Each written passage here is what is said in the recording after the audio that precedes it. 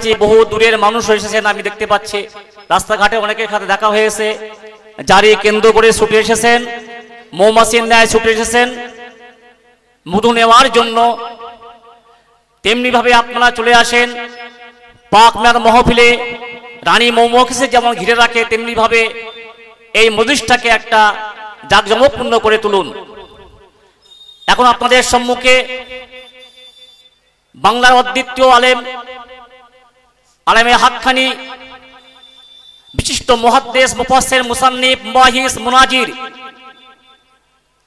অনন্য সাধারণ বক্তা মুফতি আলা জনাব আলা হযরত মাওলানা আব্দুল কাইয়ুম আলী সাহেব তিনি মঞ্চে তশরিফ রেখেছেন।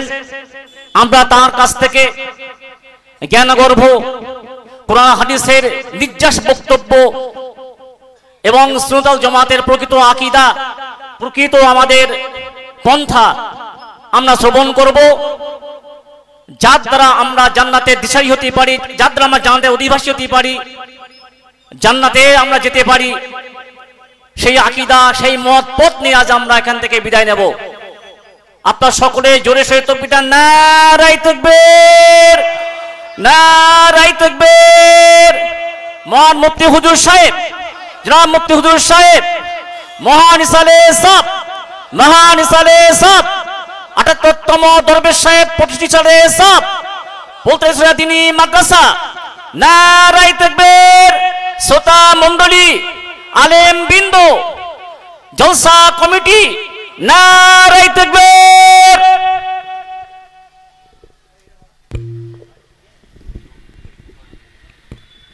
হ্যালো হ্যালো হ্যালো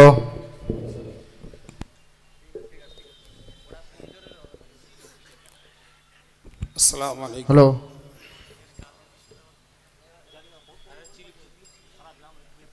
نحمده ونصلي على رسوله الكريم أما بعد فأعوذ بالله من الشيطان الرجيم يا أيها الذين آمنوا صلوا عليه وسلموا تسليما اللهم صل على سيدنا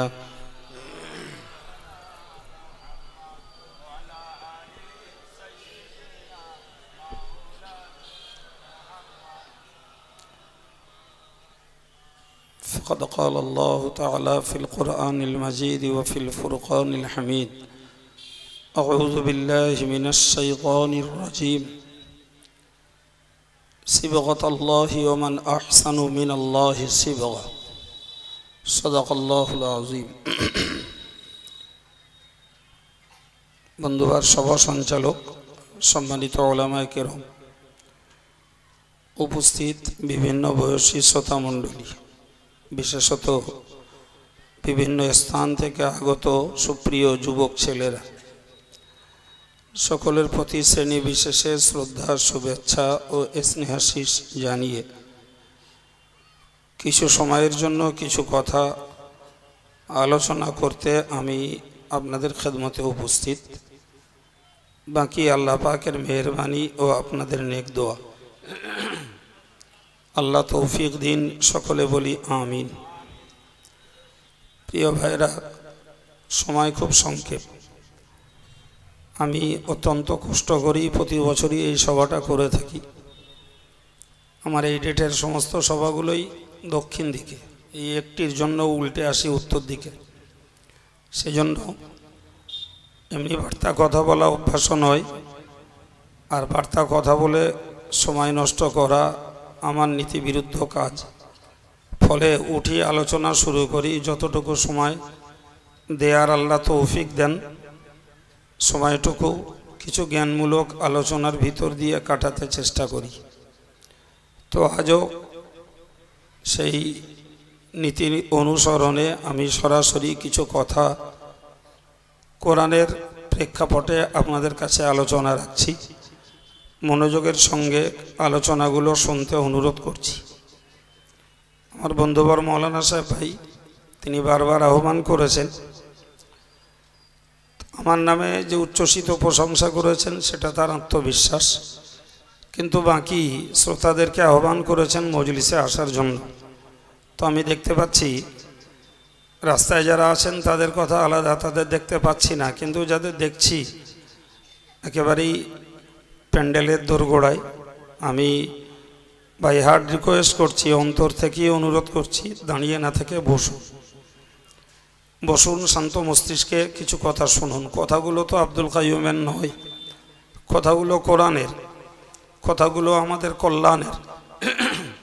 সুতরাং এই কথাগুলির ভিতর থেকে আমাদের কিছু জ্ঞান সংগ্রহ করতে হবে, সেই জ্ঞানটাকেই আগামী জীবনে কাজে লাগাবার চেষ্টা করতে হবে।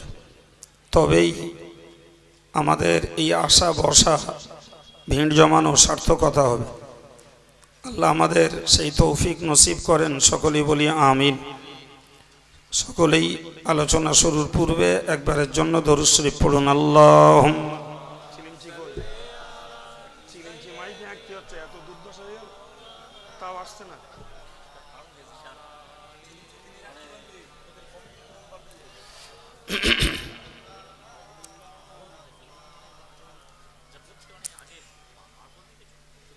প্রিয় ভাইরা, আমি কোরআন শরীফের ছোট্ট একটা অংশ আপনাদের কাছে রেখেছি। মহান আল্লাহ বলেন, সিবগাতাল্লাহ ওমান আহসান মিনাল্লাহি সিবগা। আল্লাহ বলেছেন, তোমরা আল্লাহর রঙে রঞ্জিত হও, এবং যে ব্যক্তি আল্লাহর রঙে রঞ্জিত হয় তার থেকে উত্তম ব্যক্তি কেউ নাই। সুবহানাল্লাহ।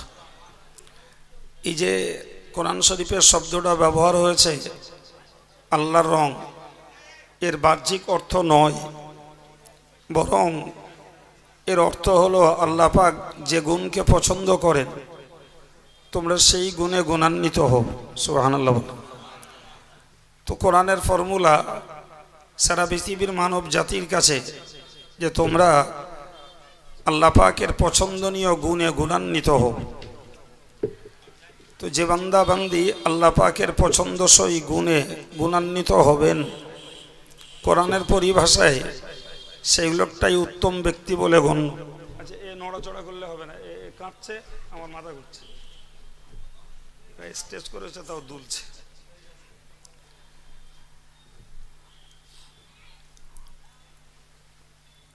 তো আমরা সকলেই নীরব হয়ে যাই, কথাটাকে আর একবার শুনি।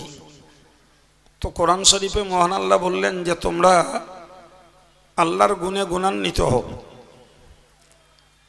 এর আরো খোলা অর্থ হলো যে গুণটাকে আল্লাহ পছন্দ করেন সেই গুণে তোমরা গুণান্বিত হও। সুবহানাল্লাহ। তো আল্লাহ আমাদের স্রষ্টা, আমরা তার সৃষ্টি বান্দা। সুতরাং নৈতিক দায়িত্ব এবং কর্তব্যে আল্লাহর পছন্দনীয় গুণে গুণান্বিত হওয়া নিশ্চিত আমাদের একান্ত কর্তব্য বলেই বোধ হয়। সুতরাং যারা আল্লাহ পাকের পছন্দনীয় গুণে গুণান্বিত হতে পারবেন, নিশ্চিত ওই বান্দাবান্দিগুলি আল্লাহর প্রিয় বান্দায় পরিণত হবেন ইনশাআল্লাহ। তো আমরা আজকের এই মজলিস থেকে একটা মানসিকতা তৈরি করে ঘরে ফিরব যে পৃথিবীতে এসেছি মরতে যখন আমাদের হবে, তাহলে যে গুণটাকে গ্রহণ করলে আমরা আল্লাহ প্রিয় হতে পারি, ওই গুণটাকে এনিহাও আমাদের জীবনে ফুটিয়ে তোলার চেষ্টা করতে হবে। আর সেই মানসিকতা নিয়েই কয়েক মিনিট কিছু কথা আমরা শুনি। কোরআন শরীফে মহান আল্লাহ বলেন, ইবাদুর রহমান, আল্লাহর প্রকৃত বান্দা তারাই। এই কথাতে বুঝতে পারা যায় পৃথিবীতে যত মানব সৃষ্টি রয়েছে সকলেই আল্লাহর প্রকৃত বান্দা নয়। ঘটনাটা এমন, ভাই আমরা পৃথিবীতে এই যত মানুষ দেখছি, বাস্তব কথা এই সবগুলো কিন্তু মানুষ নয়, এগুলো অ্যাকচুয়াল একটা জনসংখ্যা। প্রকৃত মানুষ আলাদা। কারণ এই মায়ের গর্ভ থেকে যে কটা বার হয় সব কটা মানুষের গুণে গুণান্বিত হয়ে বার হয় না, বরং আকারে রূপরেখায় অঙ্গে মানুষ হয়ে বার হয়, কিন্তু মনুষ্যত্বের গুণটাকে আলাদা করে জোগাড় করাতে হয়। যে কটা মানুষের গুণে গুণান্বিত হয় ভাই ওই কটাই সত্যকারের মানুষ। আর যেগুলো মায়ের গর্ভ থেকে বেরোনোর পরেও মানুষের গুণে গুণান্বিত হয় না, ওগুলো আকারে মানুষ, অঙ্গে মানুষ, রূপরেখায় মানুষ, কিন্তু কার্যত তারা পশুরও অধম হয়ে যায়। ঠিক কিনা বলেন? এবং কথাটা এত বাস্তব সত্য,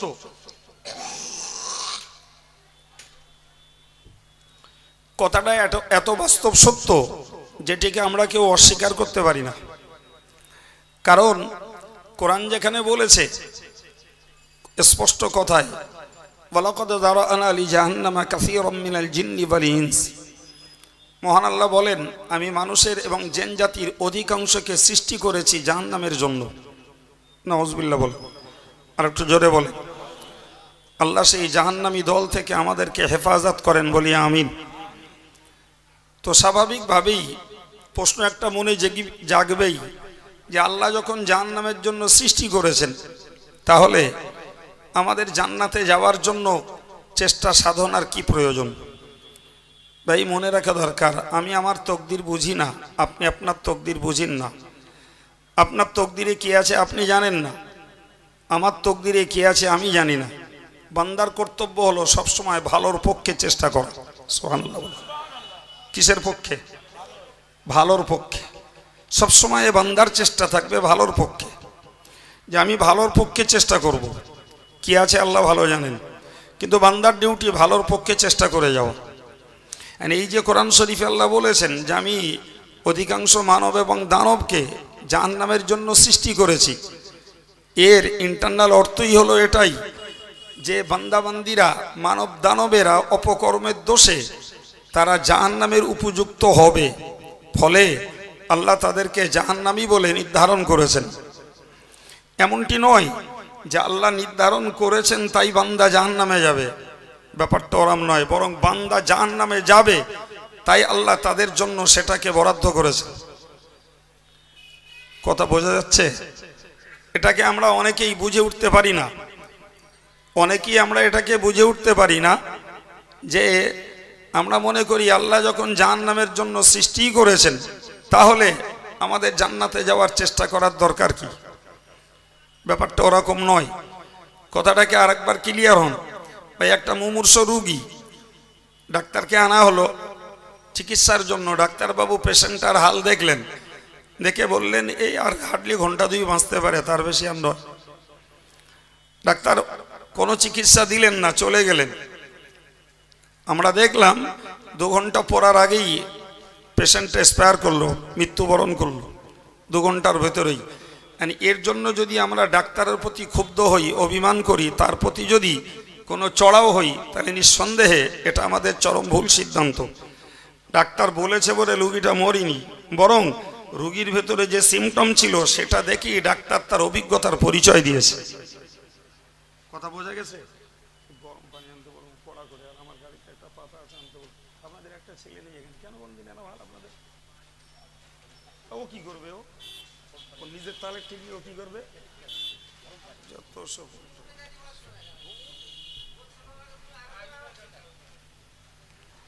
ছেলে পিলেগুলো নেই, সব বুড়ো পিলে নিয়ে বসে আছেন, এর কোনো যুক্তির কথা হলো?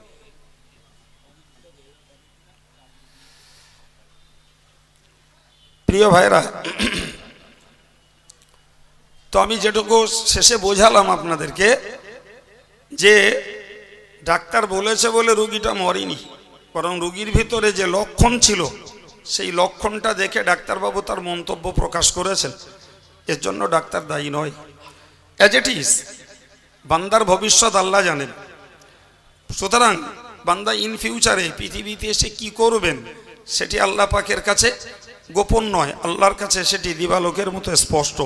ফলে আল্লাহ পাকের অধিকাংশ বান্দাবান্দি, মানব দানব, এরা জাহান্নামের উপযুক্ত হবে, এটি বান্দার নিজস্ব কর্মের ভিত্তিতে আল্লাহ বলেছেন তাই নয়। কথা বোঝাতে পারলাম? প্রিয় ভাইরা, পরের কথা, সেখানে কোরআন বলেছে লাহুম কুলুবুল লা ইয়াফকাহুনা বিহা। এক শ্রেণীর মানুষ রয়েছে যাদের অন্তর আছে অথচ বোঝে না। ওয়ালাহুম আয়ুনুল লা ইউবসিরুনা বিহা, তাদের চোখ রয়েছে অথচ তারা দেখেও জ্ঞান নেয় না। ওয়ালাহুম আযানুল লা ইয়াসমাউনা বিহা, তাদের কান রয়েছে, শোনার ভিত্তিতেও তারা জ্ঞান নেয় না। তাহলে এই যে তিনটে দোষণীয় দিক, একটি হলো অন্তর আছে বোঝে না, দ্বিতীয়টি চোখ আছে দেখেও শেখে না, কান রয়েছে শুনেও তারা উপলব্ধি করে না। মহান আল্লাহ বললেন যে উলাইকা কাল আনআম, ওই লোকগুলো হলো চতুষ্পদ জন্তুর মতো। নাউজুবিল্লাহ বলেন, আর একটু চিল্লে বলেন। ভাই, যে মানুষকে আল্লাহ সৃষ্টি করেছেন শ্রেষ্ঠ হিসাবে, আশরাফুল মখলুকাত শব্দটা আরবি শব্দ, অথচ আমরা অজনসিয়তে শুনে শুনে বাংলার মতো মুখস্থ করে ফেলেছি যে মানুষ আশরাফুল মখলুকাত, তার মানে গোটা সৃষ্টির শ্রেষ্ঠ, সম্ভ্রান্ত, ভদ্র। সুবহানাল্লাহ বলেন। তাহলে যে মানুষ এই সম্ভ্রান্তের মুকুট পরেছে, ভদ্রতার মুকুট পরেছে, যে মানুষ এতটা সম্মানের অধিকারী, এই অধিকার, এই মর্যাদা আল্লাহ দিয়েছেন, এরপরে সেই আল্লাহ পাকের কোরআনের ঘোষিত সিদ্ধান্ত তারা চতুষ্পদ জন্তুর মতো। নাউজুবিল্লাহ, আরেকবার বলেন। ভাই, এটা নিশ্চিত মানুষ জাতির জন্য আনন্দের নয়, এটা দুঃখের, এটা অত্যন্ত কপাল পোড়ার। যে আল্লাহ আমাদেরকে সৃষ্টি শ্রেষ্ঠ করে সৃষ্টি করলেন, সেই আল্লাহ এক শ্রেণীর মানুষকে, গুণগুলো হলো ওই যাদের অন্তর আছে বোঝে না, চোখ আছে দেখে না, কান আছে শোনে না, ওদেরকে আল্লাহ বললেন এরা চতুষ্পদ জন্তুর সমতুল্য। আর এ পর্যন্ত বলেও আল্লাহ পাক সন্তুষ্ট হননি, আরো চড়া করে বলেছেন বালহুম আদল, বরং ওরা চতুষ্পদ জন্তুর থেকেও আরো নিকৃষ্ট, আরো গোমরা, আরো পথভ্রষ্ট। নাউজুবিল্লাহ। সম্মানিত ভাইরা, প্রিয় যুবক ছেলেরা, আমি খুব উচ্ছ্বাসিত মনে অন্তর থেকেই কথাগুলো বলছি। জি, ইন্ডিভিজুয়ালি প্রত্যেককে নিজের জীবনটাকে মূল্যায়ন করতে হবে।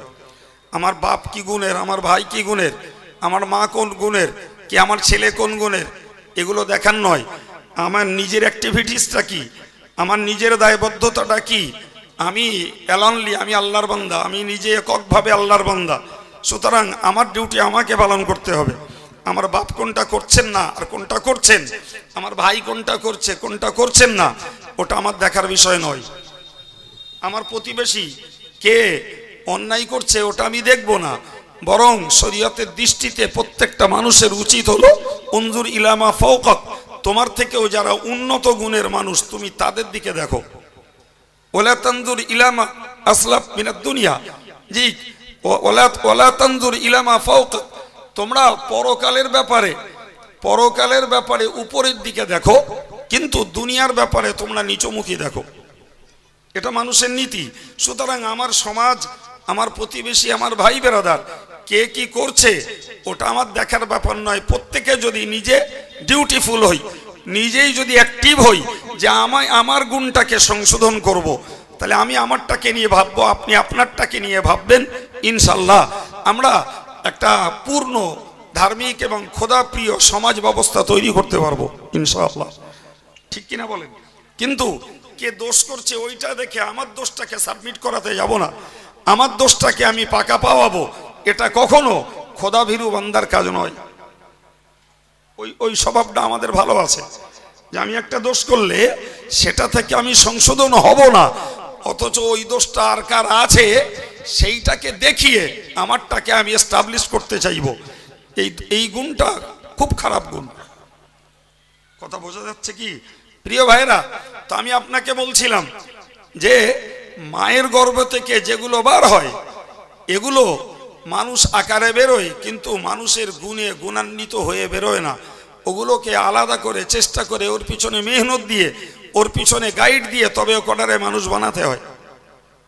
আমরা সাধারণ চিন্তায় বুঝি আমি জন্ম দিয়েছি বাপ, গর্ভে ধারণ করেছি মা, আর এবং তাদের খাওয়া পড়া স্বাস্থ্য শিক্ষার পরিষেবা দিয়েছি, ফলে আমি পিতৃত্ব আর মাতৃত্বের হক আদায় করেছি। নেভার, আপনি পিতৃত্ব মাতৃত্বের হক আদায় করেননি, ওই পর্যন্তই আপনার ডিউটি কমপ্লিট নয়।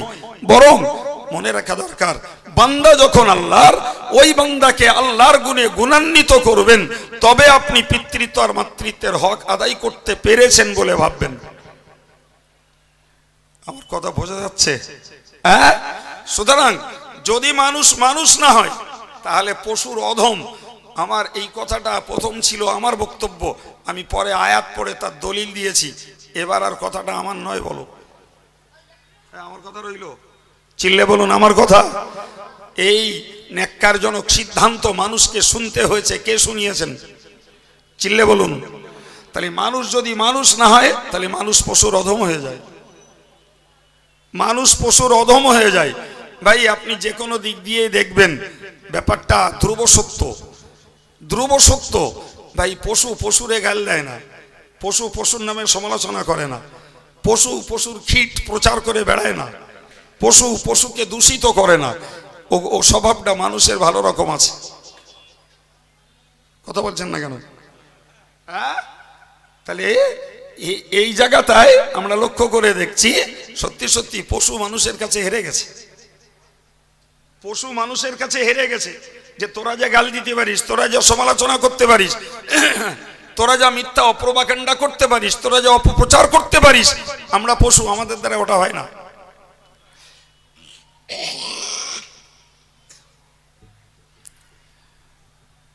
একটু পানিও নেই।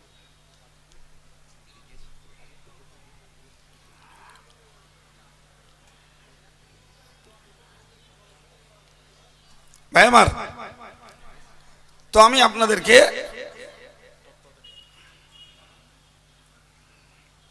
দুরূদ শরীফ আল্লাহুম্মা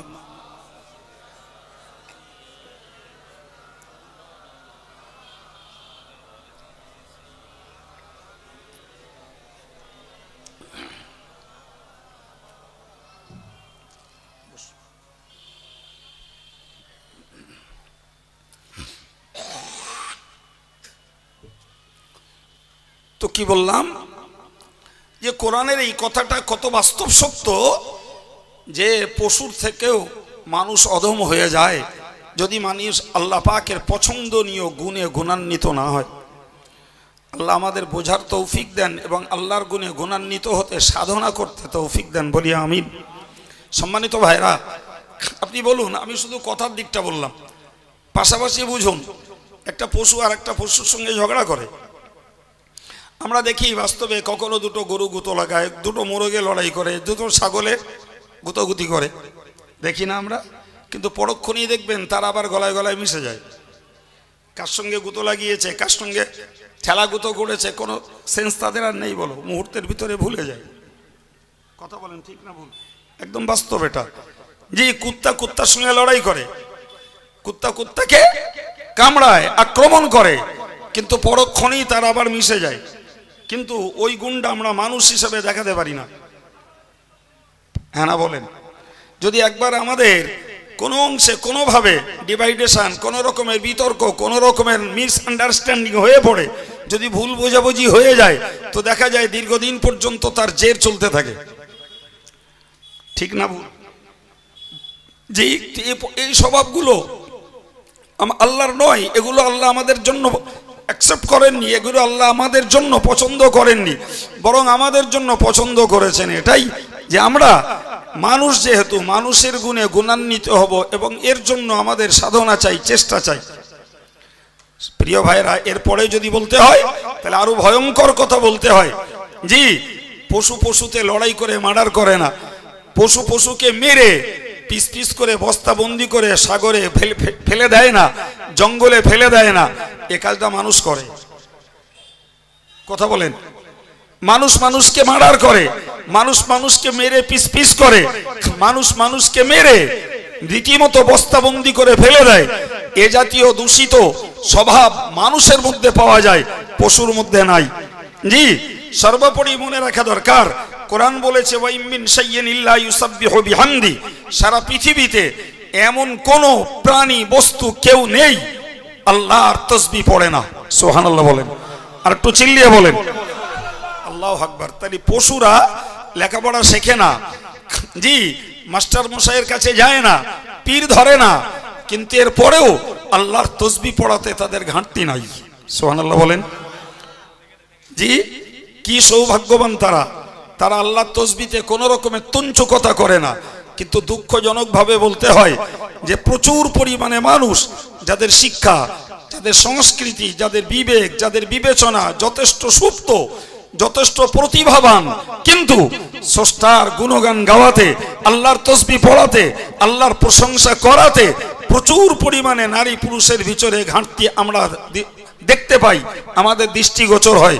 আমি আপনাদের কাছে অন্তর থেকে নিবেদন রাখছি, অন্তত পক্ষে আমরা চেষ্টা করি এই পশু যে কাজগুলো করে না সে কাজগুলো থেকে আমরা বেরিয়ে আসি। ওই কাজগুলো আমাদের দ্বারায় না হয় তার জন্য আমরা অতন্দ্র প্রহরীর মতো নিজেকে সেফগার্ড করি, নিজেকে রক্ষা করার চেষ্টা করি। এ দাবিটুকু আপনাদের কাছে আজকের এই সভা থেকে আমি আপনাদের কাছে বিতরণ করছি। তাহলে এই যে কটা কটা দিক খুঁটে খুঁটে বললাম, যে দিকগুলোর দৃষ্টিতে আমরা দেখতে পাই যে কোরআন যে বলেছে বালহুম আদল, যে মানুষ যদি মানুষ না হয় তাহলে সত্যি সত্যি পশুর থেকেও মানুষ আরো বেশি পথভ্রষ্ট, আরো বেশি গোমরাহ হয়ে পড়ে। আল্লাহ পাক এই কুখ্যাত বদনাম থেকে আমাদেরকে বাঁচার তৌফিক দেন। চিল্লে বলুন আমিন, আর একটু জোরে সোরে বলেন আমিন। ভাইরা আমার, ফিরে চলুন। আমি যে কথা আপনাকে বোঝাচ্ছিলাম যে মহান আল্লাহ কোরআন শরীফে জানিয়েছেন, হে ইমানদার, হে বান্দা, তোমরা মনে রাখো যে যারা প্রকৃত বান্দা তাদের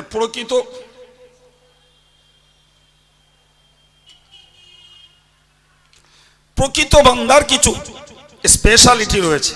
সেই স্পেশালিটি গুলো আমাদেরকে জোগাড় করতে হবে। ভাই, কোরআন শরীফে আল্লাহ বলেছেন আল্লাযীনা ইয়ামশুনা আলাল আরদি হাওনা, যারা আল্লাহর প্রকৃত বান্দা এদের ভিতরের একটা গুণ হলো এরা জমিনে যখন চলে দাপটায় না, উচ্ছৃঙ্খলতা করে না। তারা জমিনে চলে নম্রতার সঙ্গে। জমিনটা আল্লাহর পাতা বিছানা। কোরআন শরীফে আল্লাহ বলেছেন আলাম নাজআলিল আরদা মিহাদা, আমি আল্লাহ কি জমিনটাকে বিছানার মতো করে বিছাইনি? সুবহানাল্লাহ। তাহলে যে আল্লাহ জমিনটাকে বিছানার মতো করে বিছিয়েছেন, শুকরিয়া আল্লাহর যে সেই জমিনটাতে আমাদেরই দিয়েছেন সার্বিক অধিকার। বিচরণ আমরা করি, ঘরবাড়ি আমরা বাঁধি, ফসল আমরা তৈরি করি, জি, তাতেই আমাদের চলাচল। অথচ কোরআনের বক্তব্য যে আমি আল্লাহ জমিনটাকে বিছানার মতো করে বিছিয়ে দিয়েছি। সুবহানাল্লাহ।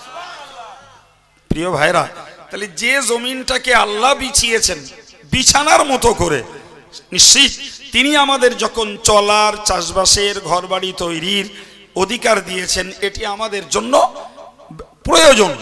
কিন্তু আমাদেরকে এই ফর্মালিটিটুকু রক্ষা করতে হবে, এই নিয়মটাকে আমাদেরকে পালন করতে হবে যে যারা বিনম্রতার সঙ্গে জমিনে চলে ওই লোকগুলোই হলো আল্লাহ পাকের ভালো বান্দার একটি গুণে গুণান্বিত লোক। তাহলে আমার যুবকদেরকে বুঝতে হবে, জি, মুরব্বীরা হয়তো বয়সের চাপে নমনীয় হয়ে গেছে, আল্লাহ ভালো জানে, জি, কিন্তু ব্যাপারটা ওটা নয়। শক্তি থাকতে ধৈর্যটাই হলো প্রকৃত বীরত্ব। দুর্বল হয়ে পড়েছি, পারলুম না, আল্লাহ বিচার করো, এটা ধৈর্য নয় এবং ওটা ভালো গুণ নয়। ভালো গুণ হলো যখন শক্তি রয়েছে তখন ধৈর্য ধরাটাই হলো বীরত্ব, তখন ধৈর্য ধরাটাই পৌরসত্ব। যখন দাপটানির মতো উদ্যম রয়েছে, উচ্ছৃঙ্খলতার মতো উৎসাহ ভিতরে তৈরি রয়েছে, ওই উৎসাহের পিরিয়ডে, উচ্ছৃঙ্খলতার পিরিয়ডে আমি উচ্ছৃঙ্খল হব না, আমি উৎসাহিত হয়ে আল্লাহর জমিনটাতে দাপটাবো না, আমি বিনম্রভাবে জমিনে চলবো। এটা আব্দুল কাইয়ুমের ফর্মুলা নয়, এটি খোদ মহান আল্লাহ পাকের কোরআন পাকের ফর্মুলা। কার জন্য? আল্লাহর ভালো বান্দার জন্য। সুবহানাল্লাহ বলেন।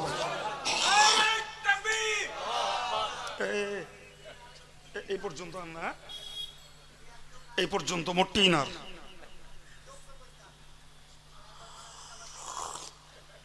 তকবীর ভালো, হ্যাঁ, তো অতি ভালো ভালো না। প্রিয় ভাইরা, কি বললাম? তাহলে এই যে গুণটা বলেছে, এই গুণটা কোনো আলেমের নির্বাচিত নয় বাবু। ব্যাপারটা মাথায় নিতে হবে যে কতটা বিষয়টার গুরুত্ব না থাকলে যে আল্লাহর ভালো বান্দার অনেকগুলো ডিসক্রিপশন আল্লাহ আয়াত পরপর বর্ণনা করেছেন, কিন্তু তার নাম্বার ওয়ানটাই বলেছেন আল্লাহর ভালো বান্দাদের গুণ হলো জমিনে তারা নম্রভাবে চলবে, শান্তভাবে চলবে, তারা উচ্ছৃঙ্খল হবে না, তারা জমিনে দাপটাবে না। জি, এই গুণ আল্লাহর ভালো বান্দাদের নাম্বার ওয়ান গুণ। আলহামদুলিল্লাহ। কোরআন শরীফের আয়াত পাকে আল্লাহ বলেছেন ওয়াকসিদ ফি মাশিক ওয়াগদুদ মিন সাউতিক। কোরআন বলে ওয়াকসিদ ফি মাশিক, হে বান্দা তুমি জমিনে চলার সময় মধ্যপন্থা অবলম্বন করো। এমন মন্থর গতিতে তুমি চলো না যাতে তোমার প্রয়োজনীয় কাজ সম্পন্ন হতে বাধা আসে, আর এমন দ্রুত তুমি চলো না যেটা তোমার প্রয়োজন নেই, বরং তুমি মধ্যপন্থা অবলম্বন করো। ভাই ইসলামের একটা ইনস্ট্রাকশন সব সময়ের জন্য মধ্যপন্থা। সুবহানাল্লাহ বলেন। প্রিয় নবী হাদিস শরীফে বলেছেন খায়রুল উমুরি আওসাতুহা। জি, প্রিয় নবী বলেছেন শ্রেষ্ঠতম নীতি হলো, শ্রেষ্ঠতম কাজ হলো মধ্যপন্থা অবলম্বন করা। সর্বস্তরে নামাজ, রোজা, হজ, যাকাত, জিকির, তাসবিহ, তেলাওয়াত, আয় রোজগার, খরচ, জি সব ক্ষেত্রে মধ্যপন্থা অবলম্বন করাই হলো ইসলামের ফর্মুলা। সুবহানাল্লাহ। একটি বিষয় নয়, আপনি ধর্মের ব্যাপারেও যদি বাড়াবাড়ি করেন ওটাতেও আল্লাহ খুশি নন এবং তার পরিণতি ভালো নয়। কথা বুঝতে পারেননি ভাই? অন্য ব্যাপার তো দূরের কথা, ধর্মের ব্যাপারেও বাড়াবাড়ি আছে না নেই? কিছু লোক আছে আবেগের বশে ধর্ম নিয়ে বাড়াবাড়ি করে। আপনি মনে করবেন না যে আপনি বেশি করলেই ফল ভালো পাবেন, বরং আপনার বেশিটাই আপনার জন্য ক্ষতির কারণ হতে পারে। জানেন হাদিস শরীফে এসেছে, বুখারীর বর্ণনা, জি একদিন কয়েকজন সাহাবী হযরত আম্মাজান আয়েশা সিদ্দিকা রাদিয়াল্লাহু আনহার কাছে এসে বললেন, হে আম্মাজান আমাদের একটু বলুন রাসূলুল্লাহর ইবাদত কি রূপ ছিল। তো হযরত আম্মাজান আয়েশা সিদ্দিকা রাদিয়াল্লাহু আনহা রাসূলুল্লাহর ইবাদতের একটা চিত্র সাহাবায়ে কেরামদেরকে বললেন। তো সাহাবায়ে কেরামরা শুনে বুঝে দেখলেন যে আমরা যে ইবাদত করি কান্নাহুম তাকাল্লুহা, রাসূলের তুলনায় আমার ইবাদতটা অত্যন্ত কম, খুবই কম। ফলে তিনজন সাহাবী তিন রকমের মন্তব্য করে বসলেন। একজন বললেন আনা উসাল্লিল লাইলা কুল্লাহ ওয়ালা আরকুদ, আমি সারা রাত ধরে নামাজ পড়বো, রাত্রি ঘুমাবো না। কতক্ষণ নামাজ পড়বে? সারা রাত, সারা রাত নামাজ পড়বে, ঘুমাবে না। আর একজন শুনলেন, শুনে বললেন ওয়ানা আসুমুদ্দাহরা ওয়ালা উফতির, আমি বছরের নিষিদ্ধ দিনগুলোকে বাদ দিয়ে বাকি দিনগুলো রোজা রাখবো, কোনোদিন রোজা ভাঙবো না। কথা বোঝা যাচ্ছে? আর একজন বললেন ওয়ালা আতাযাওয়াজুন নিসা, জি আমি কোনো মেয়ের সঙ্গে বিয়ে করব না, অর্থাৎ আমি বিয়েই করব না, কারণ বিয়ে করলে প্রেম ভাগ হবে, আল্লাহর মোহাব্বত স্ত্রীকে দিতে হবে, এবং বিয়ে করলে সংসারের তাড়নায়, সংসারের চাপে আল্লাহ পাককে ডাকার সময় কমে যাবে, আল্লাহর গোলামি কমে যাবে, ফলে আমি বিয়ে করব না। আর এই তিনজন সাহাবীর তিন রকমের মন্তব্য আলহামদুলিল্লাহ সব রাসূলুল্লাহ পিছন থেকে রাসূল আস্তে আস্তে শুনে ফেলেছেন। রাসূল এসেই বললেন কুলতুম কাযা ওয়া কাযা, হে সাহাবীরা তোমরা কি এরকম এরকম বলছিলে? তো সাহাবারা স্বীকার করলেন অকপটে, মানে রাসূল এত কাছ থেকে শুনে ফেলেছেন। সাহাবারা তো এমনি মিথ্যা বলেন না, জি এরপরও রাসূল সাহাবারা কথাটা এত আওয়াজ করে বলছেন যে রাসূল চলমান পথে আসছিলেন আর আস্তে আস্তে শুনে ফেলে দিলেন। আর এসেই বললেন তোমরা এরকম এরকম বলছিলে? তো বললে জি হ্যাঁ ইয়া রাসূলুল্লাহ। রাসূলুল্লাহ বেশ রেগে গেলেন, খুব রেগে গেলেন রাসূল। প্রিয় ভাইরা মনে রাখা দরকার এ প্রসঙ্গে আরো একটা দিক, খুব ছোট্ট করে কথা মাথায় রাখুন। আমরা সাধারণত একটা জিনিস খুব বুঝি বা বিষয়টাকে খুব ভাইটাল মনে করি, সেটা হলো হুজুররা যদি রেগে যায় এক শ্রেণীর মানুষ মনে করে হুজুর লোক এত রাখবে কেন, আলেমরা তো রেগে যাবে কেন। এই কথাটা আছে না নাই? সমাজের মানুষ এটাকে খুব ভাইটাল মনে করে। জি খুব সাবধান হয়ে যান। ব্যক্তিগতভাবে না রাগা এটা শরীয়তের থিওরি। প্রিয় নবী সাল্লাল্লাহু আলাইহি সাল্লাম ব্যক্তিগত কারণে কখনো রাখতেন না, সুবহানাল্লাহ বলেন। কিন্তু শরীয়তের ত্রুটি, শরীয়ত লঙ্ঘিত হতে দেখলেই রাসূল এত রাগা রেগে যেতেন চেহারাটা আগুনের গোলার মতো লাল হয়ে যেত। কোন হাদিসে এসেছে ডালিম নিংড়ালে যে লাল রস বার হয় মনে হতো রাসূলের চেহারাতে মারলে ওই রকম লাল রস ছিটকে বার হবে, এত রাগা রেগে যেতেন। জি কারণ শরীয়তের একটা টেম্পার আছে, শরীয়তের একটা মেজাজ আছে, সেই শরীয়তের মেজাজটা একজন হাক্কানি আলেম বোঝে। জি যারা হাক্কানি আলেম নয়, বোকাটে আলেম, এরাও বোঝে না। যারা শুধুমাত্র ওয়াজের মজলিসটাকে অন্য সেন্সে ব্যবহার করে তারাও বোঝে না, আমজনতা তো দূরের কথা, সাধারণ শ্রোতা তো দূরের কথা, এক শ্রেণীর আলেমরাই শরীয়তের গুরুত্ব বোঝে না। যার ফলে কারোর কাছে অন্যায় হজম হয়ে যায়, কারোর কাছে অন্যায় করলে সে চড়ে ওঠে। কথা বুঝে আসছে কিছু? জি, প্রিয় নবী সাল্লাল্লাহু আলাইহি সাল্লাম ওই সাহাবীদের কথা শুনে রেগে গেলেন। ভাই আপনার মনে প্রশ্ন আসা উচিত, কেন রাখবেন রাসূল? ওরা তো ভালো কথা বলছে।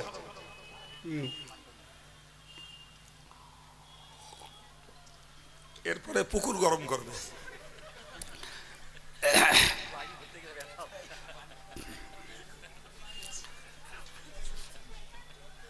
এই জন্য আস্তাগফিরুল্লাহ। ভাইরা আমার, খাটছে আমার কথা, অটোমেটিক্যালি আধ ঘন্টাকে চলে এসছে। তো কি বললাম যে রাসূল করিম রেগে গেলেন। কথাগুলো স্পষ্ট বুঝতে হবে। আমি ভাইটাল পয়েন্টে দাঁড়িয়ে সমাজটাকে সংস্কারের জন্য যতটুকুই বলছি, যে কটাই টিপস বলি একটু কাজে লাগান। আল্লাহ কবুল করলে আমাদের জন্য সেটি কল্যাণের কারণ হবে ইনশাআল্লাহ। প্রিয় ভাইরা, তো রাসূলুল্লাহ রেগে গেলেন। রাগবার কারণ হলো এটাই, আমরা তো বাস্তব দৃষ্টিতে দেখছি তিনটে মানুষ তো তিনটেই ভালো সিদ্ধান্ত নিয়েছে। একজন সারা রাত নামাজ পড়বে, আর একজন সারা বছর রোজা রাখবে, আর একজন আল্লাহর প্রেম নিষ্কলুষ ভাবে অর্জনের জন্য স্ত্রীকে প্রেম নিবেদন করবেন না, ফলে বিয়ে করবেন না। প্রিয় নবী বললেন ওয়াইন্নিলা আখশাকুম ওয়া আতকাকুম লিল্লাহ। সুবহানাল্লাহ। রাসূলুল্লাহ বললেন আমি তোমাদের থেকে বেশি খোদাভীরু, আমি তোমাদের থেকে বেশি পরহেজগার। সুবহানাল্লাহ। আমার মতো আল্লাহকে ভয় আর কেউ করে না, আমার মতো আল্লাহকে আর কেউ চেনে না, আমার মতো পরহেজগার আল্লাহর ব্যাপারে আর কেউ নাই। অথচ আমি রাসূলুল্লাহ রাতের বেলাতে ঘুমাই, আবার উঠি, নামাজ পড়ি, আবার ঘুমাই। সুবহানাল্লাহ। আমি রাসূলুল্লাহ আসুম ওয়া আফতির, একদিন রোজা রাখি, আবার একদিন রোজা ভেঙে দেই, একদিন রোজা রাখি, দুদিন রোজা রাখি না। শুধু ওই নয়, ওয়া আতাযাওয়াজুন নিসা, আমি একাধিক নারীকে বিয়ে করে আমি পৃথিবীতে মানব প্রজন্ম প্রচলন করেছি। চিল্লে বলুন সুবহানাল্লাহ। আমি মানব প্রজন্মকে ধারাবাহিকতা বজায় রেখেছি। তাহলে আমি রাসূলুল্লাহ আল্লাহকে বেশি ভয় করি, আমি রাসূলুল্লাহ আল্লাহর ব্যাপারে বেশি পরহেজগার, এতৎপরি। আমি নামাজও পড়ি, বিশ্রামও করি, রোজাও রাখি, রোজা ভাঙি, আবার স্ত্রী নিয়ে ঘর সংসার করি। রীতিমতো আমার আল্লাহ সন্তানাদিও দিয়েছেন। ফলে তোমাদের সিদ্ধান্ত তরিকার খেলাফ, সুন্নতের বিপরীত। তোমাদের সিদ্ধান্ত আল্লাহ পাকের খুশির সিদ্ধান্ত নয়, বরং আল্লাহর খুশির সিদ্ধান্ত হলো ভারসাম্য বজায় রাখো, ব্যালেন্স ঠিক রেখে ধর্ম করো। কথা শুনতে পাচ্ছেন?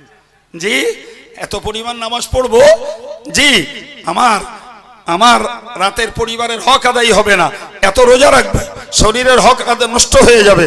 জি, আমি এত পরিমাণ জিকির তাসবিতে মশগুল হয়ে যাব যে আমার পরিবার স্ত্রীর হক আদায় হবে না। ভাই, ইসলাম এটাতেও সন্তুষ্ট নয়। কথা শুনতে পেয়েছেন?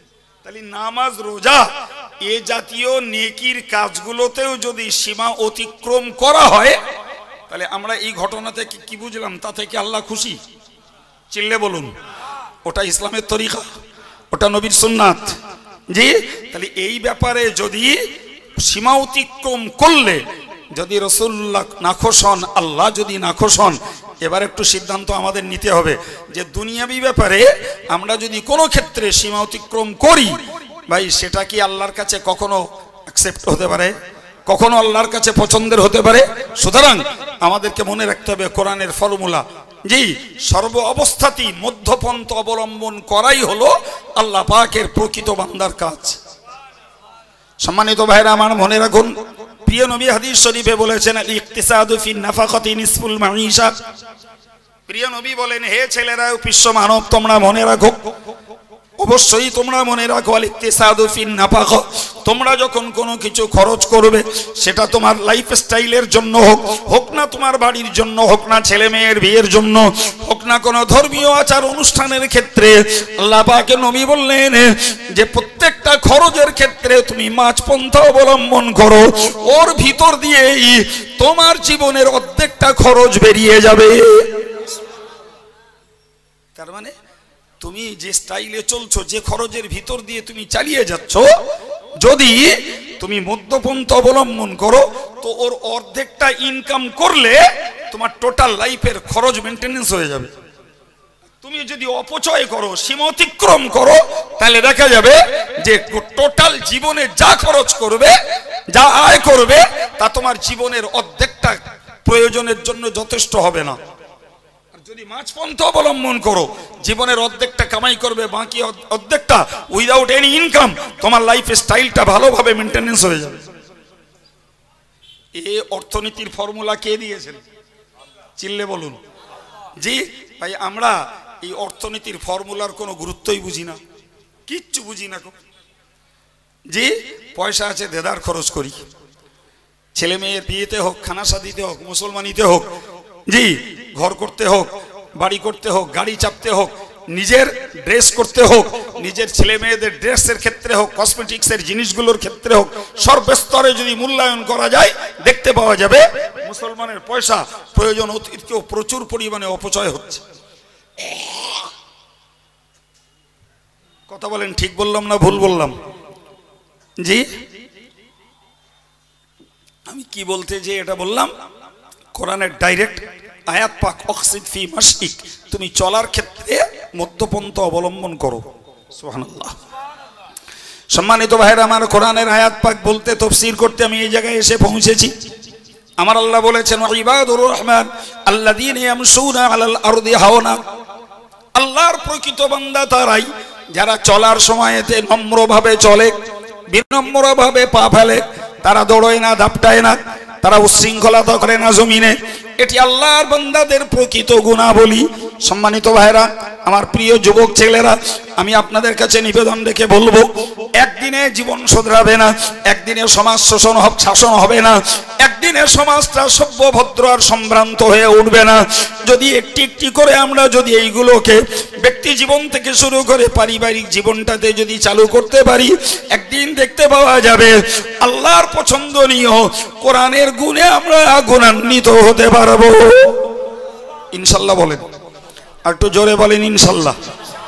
ভাই, কোরআনের এই ফর্মুলা যদি আমরা অ্যাপ্লাই করি, জীবনে ব্যবহার করি, এটা আমাদের জন্য ভালো না খারাপ? জি, তাহলে আমরা এটাকে ব্যবহার করতে সবাই আজকের এই মজলিস থেকে নিয়ত করি। কোরআনের ফর্মুলা, এই ফর্মুলাগুলো সমাজের জন্য অত্যন্ত উপকারী, অত্যন্ত কল্যাণকর, যেটাকে আমরা বাস্তবে উপলব্ধি না করা পর্যন্ত বুঝবো না। জি ভাই, হাদিস শরীফে এসেছে,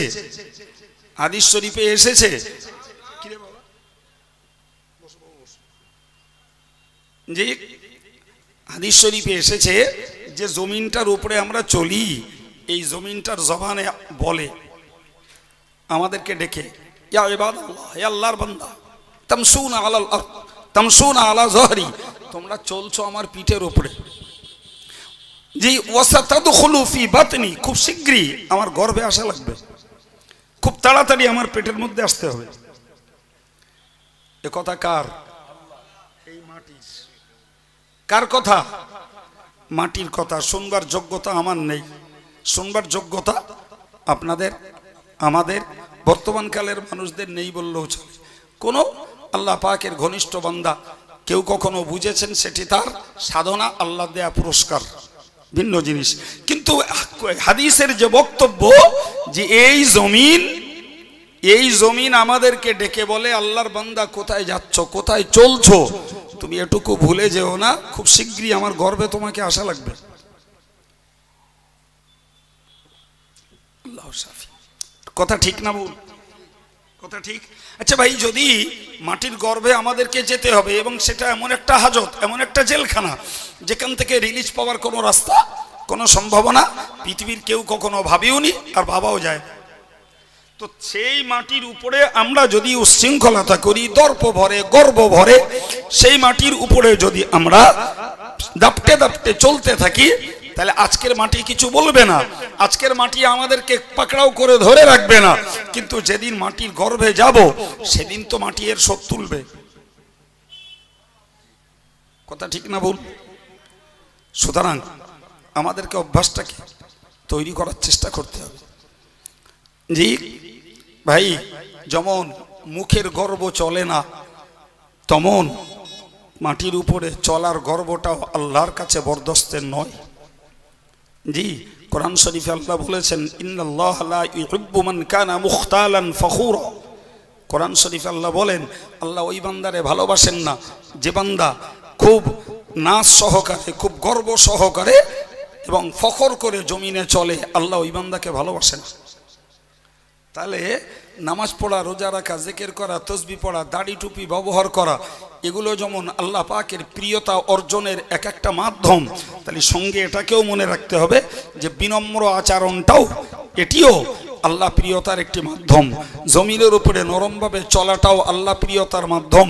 জমিনে বুক ফুলকে দাপটে পা ফেলবো, এটাতে আল্লাহ না খোশ, আল্লাহ অপছন্দ। সুতরাং ধর্মের কোনো ইনস্ট্রাকশন শুধুমাত্র নামাজ রোজা দাড়ি টুপিও নয়, এই জাতীয় ব্যবহারগুলোও ধর্মের পূর্ণতার, আল্লাহ প্রিয়তার এক একটা পাঠ, এক একটা গুণ। সুবহানাল্লাহ। আমার আল্লাহ আবার বলেছেন ওয়াইদা খাতাবাহুমুল জাহিলুনা ক্বালু সালামা। আল্লাহর বান্দা তোমরা মনে রাখো, আল্লাহর প্রকৃত বান্দা যারা, এরা কখনো কোনোদিনের তরেও এরা মূর্খদের সঙ্গে তর্ক করে না, এরা মূর্খদের সঙ্গে বিতর্কে জড়িয়ে পড়ে না, এরা মূর্খদের সঙ্গে মুখ লাগায় না। মূর্খরা ভুল বুঝে, মূর্খরা অত্যাচারমূলকভাবে অজ্ঞানতার কারণে তারা চড়া কড়া ভাষা বলতে পারে, তারা মিথ্যা অপপ্রচার করতে পারে। মূর্খ যারা তারা অনেক রকমের অন্যায় তাণ্ডব চালাতে পারে, কিন্তু প্রকৃত আল্লাহর বান্দা যারা, এরা এক কথায় বলে ক্বালু সালামা, যাও ভাই তুমি যা বুঝেছো ঠিক, তোমার পথে তুমি চলো। সুবহানাল্লাহ বলে।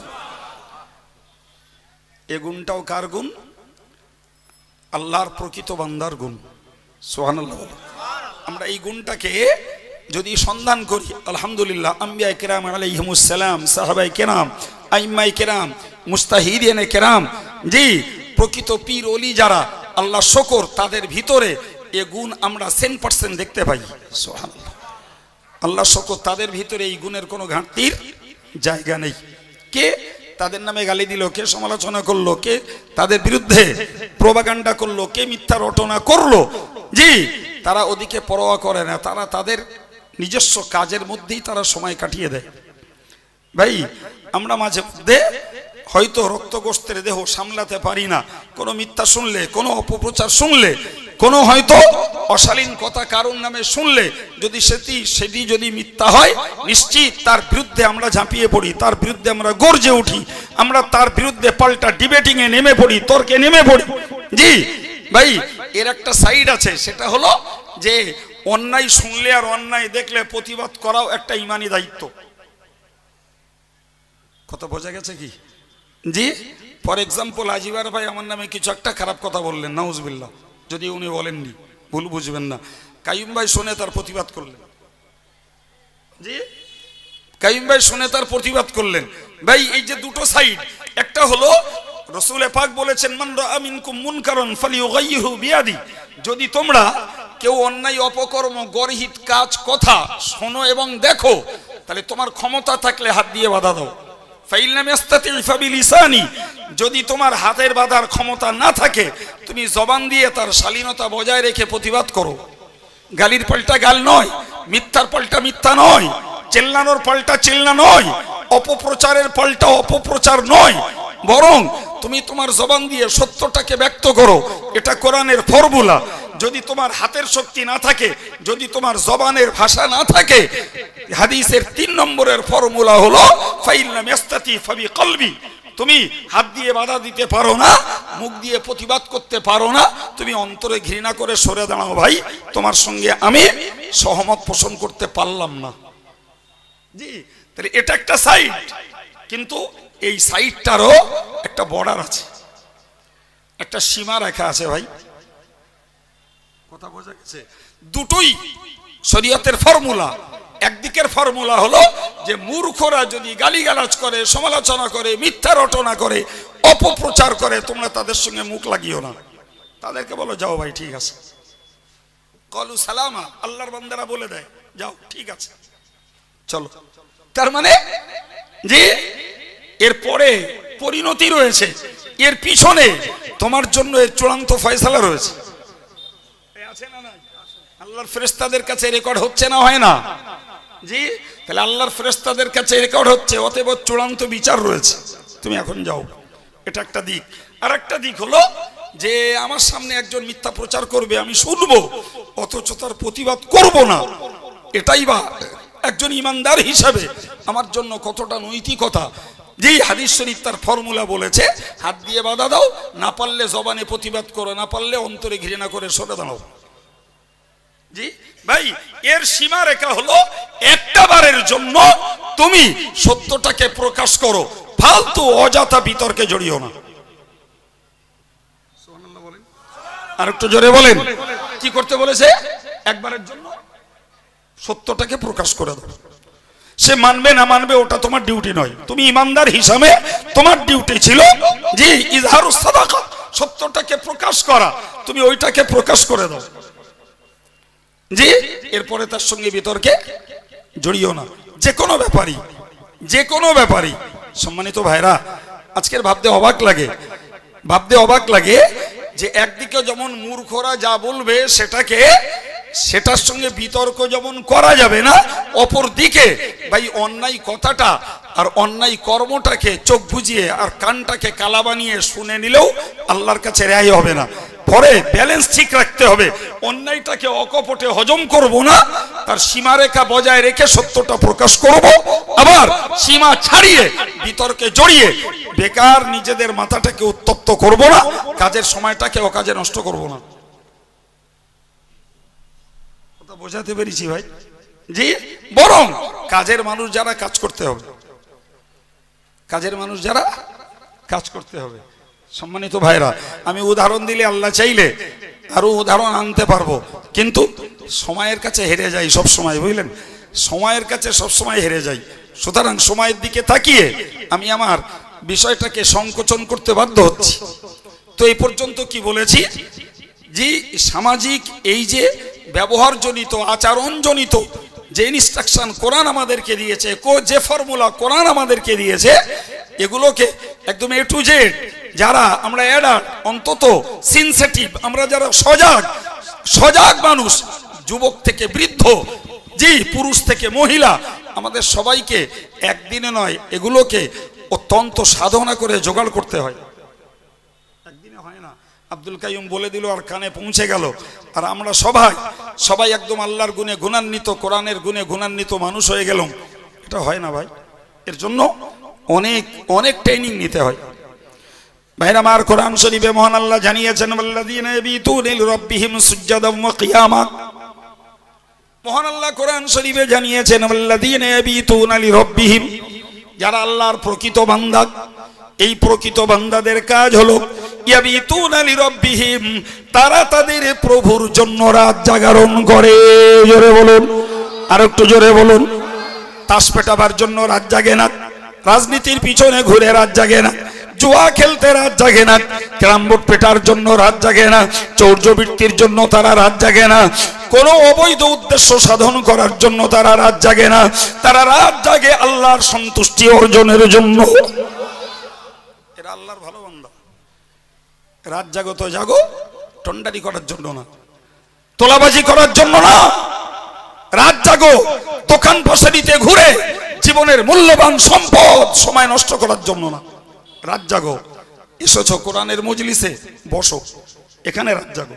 প্রয়োজন মতো ইস্তেঞ্জার দরকার, উজুর দরকার, চা পানের দরকার, কাজ বিটাও, এসে বসো। যদি মনে হয় এতক্ষণ বসার মতো ধৈর্য নেই, আলহামদুলিল্লাহ, কেউ তোমাকে ধরে রাখিনি ভাই, তাহলে তুমি তোমার বিশ্রামের জায়গায় চলে যাও। কিন্তু অযথা সময় নষ্ট করে তোমার নিজের বিপদ নবী নিজে ডেকে আনো না। সাধারণত আমাদের রাত জায়গায় হয় না। কথা বলেন, আল্লাহর জন্য রাত জাগার রেকর্ড বলতেই আমাদের অজের মজলিস। কথা বলেন, আর কিসে দেখাবেন? কদরের রাতগুলোতেও জাগার আমাদের রেকর্ড নেই। খুব বড় জোর, একদম ফর্মালিটি।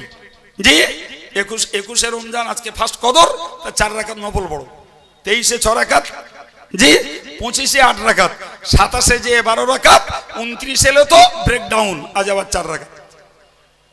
আমাদের নফল শেষ।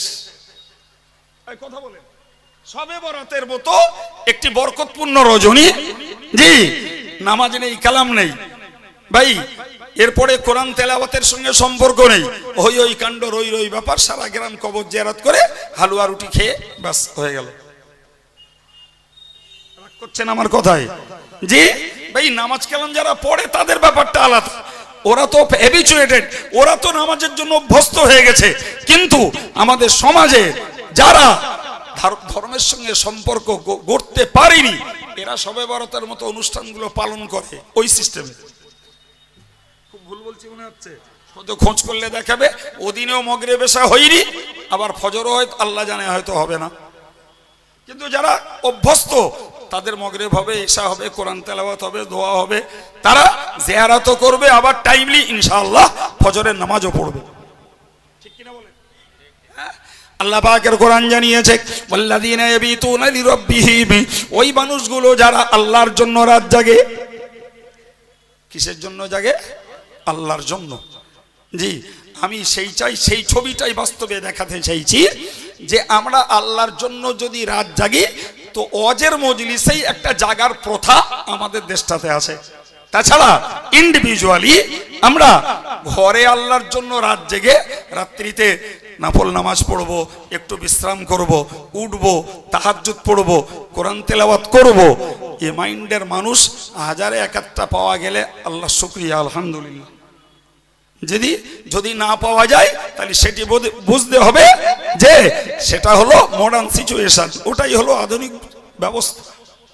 পাওয়া যায় তা আলহামদুলিল্লাহ, না পাওয়া গেলে বুঝতে হবে ওটাই হলো আধুনিক সিস্টেম, যে আমরা একটা টাইমলি ধর্ম করি, এডিশনাল কোনো অতিরিক্ত ওভারটাইম আল্লাহর জন্য করার আমাদের অবকাশ নেই।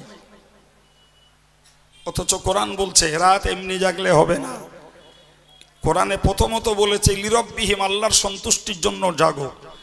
জি, তবে পরে বলেছে সুজ্জাদাও ওয়া কিয়ামা, জাগো তো রাত জাগো, আল্লাহর জন্য সেজদা করতে রাত জাগো, আল্লাহর জন্য দণ্ডায়মান হতে রাত জাগো। ভাই, এই আল্লাহর জন্য দণ্ডায়মান হওয়া, আল্লাহর জন্য সেজদা করা, এই দুটি শব্দের ভিতর দিয়ে বোঝা যায় একদিকে নামাজ, অপরদিকে দ্বীনি যে কোনো কর্মের সঙ্গে তুমি রাত জাগো, কোরআন তেলাওয়াত করো, জিকির করো, তাসবিহ পড়ো, কিংবা কোরআনের জ্ঞান চর্চা করো, যে কোনো ভাবেই আল্লাহর জন্য তুমি তোমার রাত্রিটাকে জাগরণ করো। এটাই হবে আল্লাহর প্রকৃত বান্দাদের গুণ। ভাই আমার, আমরা সাধারণত রাত জাগি না, আর যতটুকু জাগি ততটুকু হজের মজলিসে, সেখানেও আমাদের দুর্ভাগ্য বলতে হয় যে আমরা সবাই হজের মজলিসটাতে আল্লাহ পাকের সন্তুষ্টির জন্য রাত জাগতে সময় দেই না। সম্মানিত ভাইরা, আমি আপনাকে বলবো, মনে রাখুন কোরআন শরীফে মহান আল্লাহ জানিয়েছেন ওয়াসজুদু ওয়াকতারিব, ও ইমানদার বান্দা বান্দি তোমরা মনে রাখো, যদি তোমরা আল্লাহর সন্তুষ্টি অর্জন করতে চাও, আল্লাহর ঘনিষ্ঠতা যদি অর্জন করতে চাও, আল্লাহর নিকটতম বান্দায় পরিণত হতে চাও, কোন অংশে কোন প্রকারে শুধু সামাজিক কাজের ভিতর দিয়ে হবে না, শুধু রাজনীতির ভিতর দিয়ে হবে না, শুধু তুমি উশৃঙ্খলতা করবে এর ভিতর দিয়ে হবে না, শুধু ওয়াজ মাহফিল করবে এর ভিতর দিয়ে হবে না, শুধু স্লোগান তুলে তুমি আল্লাহর ঘনিষ্ঠতা অর্জন করতে পারবে না, শুধু আল্লাহর নামে তাকবীর ধ্বনি দিয়ে তুমি আল্লাহর প্রিয়তা অর্জন করতে পারবে না, শুধু কাউকে তুমি সাপোর্ট দিয়ে ফলো করে আল্লাহর সন্তুষ্টি অর্জন করতে পারবে না। কোরআনের ফর্মুলা হলো, হে আল্লাহর বান্দা বান্দি তুমি সিজদা করো, আমি আল্লাহর ঘনিষ্ঠ বান্দায় পরিণত হয়ে যাও। সিজদা করো, আল্লাহর ঘনিষ্ঠ বান্দায় পরিণত হও। জি, তাহলে এ থেকে বুঝতে পারা যায় আল্লাহ পাকের প্রিয়তা অর্জন করার একটি উত্তম পন্থা হলো নামাজ পড়া। সুবহানাল্লাহ বলেন। জি, উত্তম পন্থা হলো নামাজ পড়া। যদি অন্য আয়াত পাকে আল্লাহ বলেছেন ওয়াইদা সাআলাকা ইবাদি আন্নী, ও নবী লোকেরা তোমার কাছে জিজ্ঞাসা করে আমার ব্যাপারে, ফাইন্নী করিবি, তুমি ওদেরকে বলে দাও আমি আল্লাহ নিকটে। সুবহানাল্লাহ। অন্য আয়াত পাকে বলেছেন ওয়া নাহনু আকরাবু ইলাইহি মিন হাবলিল ওয়ারিদি, ও নবী তুমি ওদেরকে বলে দাও আমি আল্লাহ ওদের এই ঘাড়ের শিরাটা যত নিকটে ওর থেকেও আরো বেশি নিকটে। জি, কোরআনে দুটো শব্দ এসেছে, এক জায়গায় এসে করিব আর এক জায়গায় আকরব। করিব মানে শুধু নিকট, আকরব মানে অতি নিকট, সর্বাপেক্ষা নিকটে কে? আল্লাহ। তাহলে জওয়ান প্রবীণ ছেলে বুড়ো মেয়ে মরদ পীর সাহেব পীরজাদা মৌলানা মুফতি জি আর যত যত সাধারণ মানুষ হন আর যত কোন ধ্বজাধারী ইসলামী কোন ব্যক্তিত্বই হন সবাইকে আমাদের একথা ভুললে হবে না যে আল্লাহ পাক আমাদের অতি নিকট থেকেই আমাদেরকে ওয়াচ করছেন, অতি নিকট থেকেই আমাদের সবকিছুকে তিনি দেখছেন। জি তিনি তো বলেই দিয়েছেন ইন্নাহু বিমা তা'মালুনা বাসীর। ও আল্লাহর বান্দা তোমরা যা মন চাইছে তাই করছো, যা মন চাইছে ইমালু মা শিইতুম। আল্লাহ বলেছেন ক্ষোভ করে রাগ করে অভিমান করে ইমালু মা শিইতুম, তোমার যা মন চায় তাই করো। দাপটাতে ইচ্ছা হচ্ছে দাপটাও, গালি দিতে ইচ্ছা হচ্ছে গালি দাও, সমালোচনা করতে ইচ্ছা হচ্ছে সমালোচনা করো, মদ খেতে জুয়া খেলতে তাস পিটতে অবৈধ কামাই করতে নারী জাতির বেপরদায় ঘুরতে যেটা ইচ্ছা হচ্ছে সেটাই চাইছো করে যাও। কিন্তু একটা কথা মনে রাখো, তোমরা যা করছো আমি আল্লাহ সব বলো দেখে রাখছি। আল্লাহু আকবার। এই যে আল্লাহ দেখে রাখছেন ওই একটা কথাই তো ইমানদারের জানটা ডরিয়ে ওঠা উচিত, ঠিক কিনা বলেন? ওই একটা কথাতেই ইমানদারের জানটা ডরিয়ে ওঠা উচিত যে আল্লাহ যখন দেখে রাখছেন তাহলে নিশ্চিত এর ফিউচারটা ভালো না, এর ভবিষ্যৎটা ভালো না, এর পরিণতিটা ভয়ঙ্কর জায়গায়। এতটুকু সেনসিটিভ যদি আমরা না হই, এতটুকু সজাগ যদি না হই, এতটুকু নিজের জীবনটাকে গড়ার জন্য লাইফ স্টাইলটাকে চেঞ্জ করার জন্য আমার যুবকেরা এই ছোট্ট কোরআনের ছোট্ট কথাটাকে যদি মূল্য না দেয় তাহলে কোন অজে জীবনে হেদায়েতের আলো খুঁজে পাবে আমার ছেলেরা আমি জানি না ভাই। কিন্তু আমি মনে করি যে একটা কথা বিশ্বাস করলে যে কোনো উশৃঙ্খল যুবক, যে কোনো ধর্মহারা যুবক, যে কোনো ধর্মহারা যুবতী তার জীবনে হেদায়েত খুঁজে পাবে ইনশাআল্লাহ। ওই একটা কথা মনে রাখতে হবে যে আমরা যা করছি আল্লাহ দেখে রাখছে, যা করছি আল্লাহ দেখে রাখছে। কোরআন শরীফে মহান আল্লাহ বললেন ওয়াল্লাযীনা ইয়াবিতুনা লিরাব্বিহিম সুজদাম ওয়া কিয়ামা। জি ওই মানুষগুলো প্রকৃত আল্লাহর প্রিয় বান্দা যারা রাত জাগে নামাজের জন্য, রাত জাগে দিনের জন্য, দিনের জন্য তত ধর্মের জন্য, রাত জাগে যারা ইসলামের জন্য, রাত জাগে কোরআন পড়ার জন্য, রাত জাগে জিকির করার জন্য, রাত জাগে দিনটাকে কোরআনটাকে ইসলামটাকে শিক্ষার জন্য, রাত জাগে ইসলামের জ্ঞান চর্চা করার জন্য, এরা আল্লাহর প্রিয় বান্দা। ভাই আমরা এই মাঝে মধ্যে ওয়াজের মজলিসটাতে আসি, আল্লাহ যাদের প্রতি রহমত করে হয়তো তারা আদবের সঙ্গে বিনয়ের সঙ্গে কোরআনের কিছু কথা শোনে, আলহামদুলিল্লাহ। এদের ওই সময়টুকু রাত জায়গাটা আল্লাহর কাছে যেমন প্রিয়, বান্দার জন্য তেমন কল্যাণকর।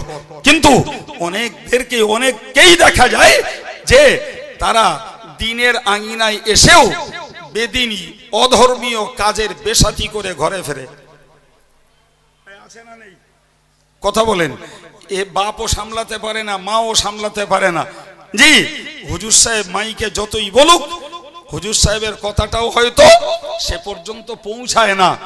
ওই জন্য জি যারা নিজে থেকেই জীবনটাকে তৈরি করে, নিজে থেকেই ব্যাপারটা যারা মূল্য দেয়, আলহামদুলিল্লাহ তারা অতি সহজে আল্লাহর পথের পথিক এবং আল্লাহর প্রিয় বান্দায় পরিণত হয়ে যায়। সুবহানাল্লাহ বলে অতি সহজেই আল্লাহ পাক তাদের প্রতি খুশি হন, আল্লাহ তাদের কাছের বান্দা হিসাবে স্থান দেন। শুধু দরকার নিজের জন্য নিজের মানসিকতাটুকু শক্ত করা, নিজের জন্য।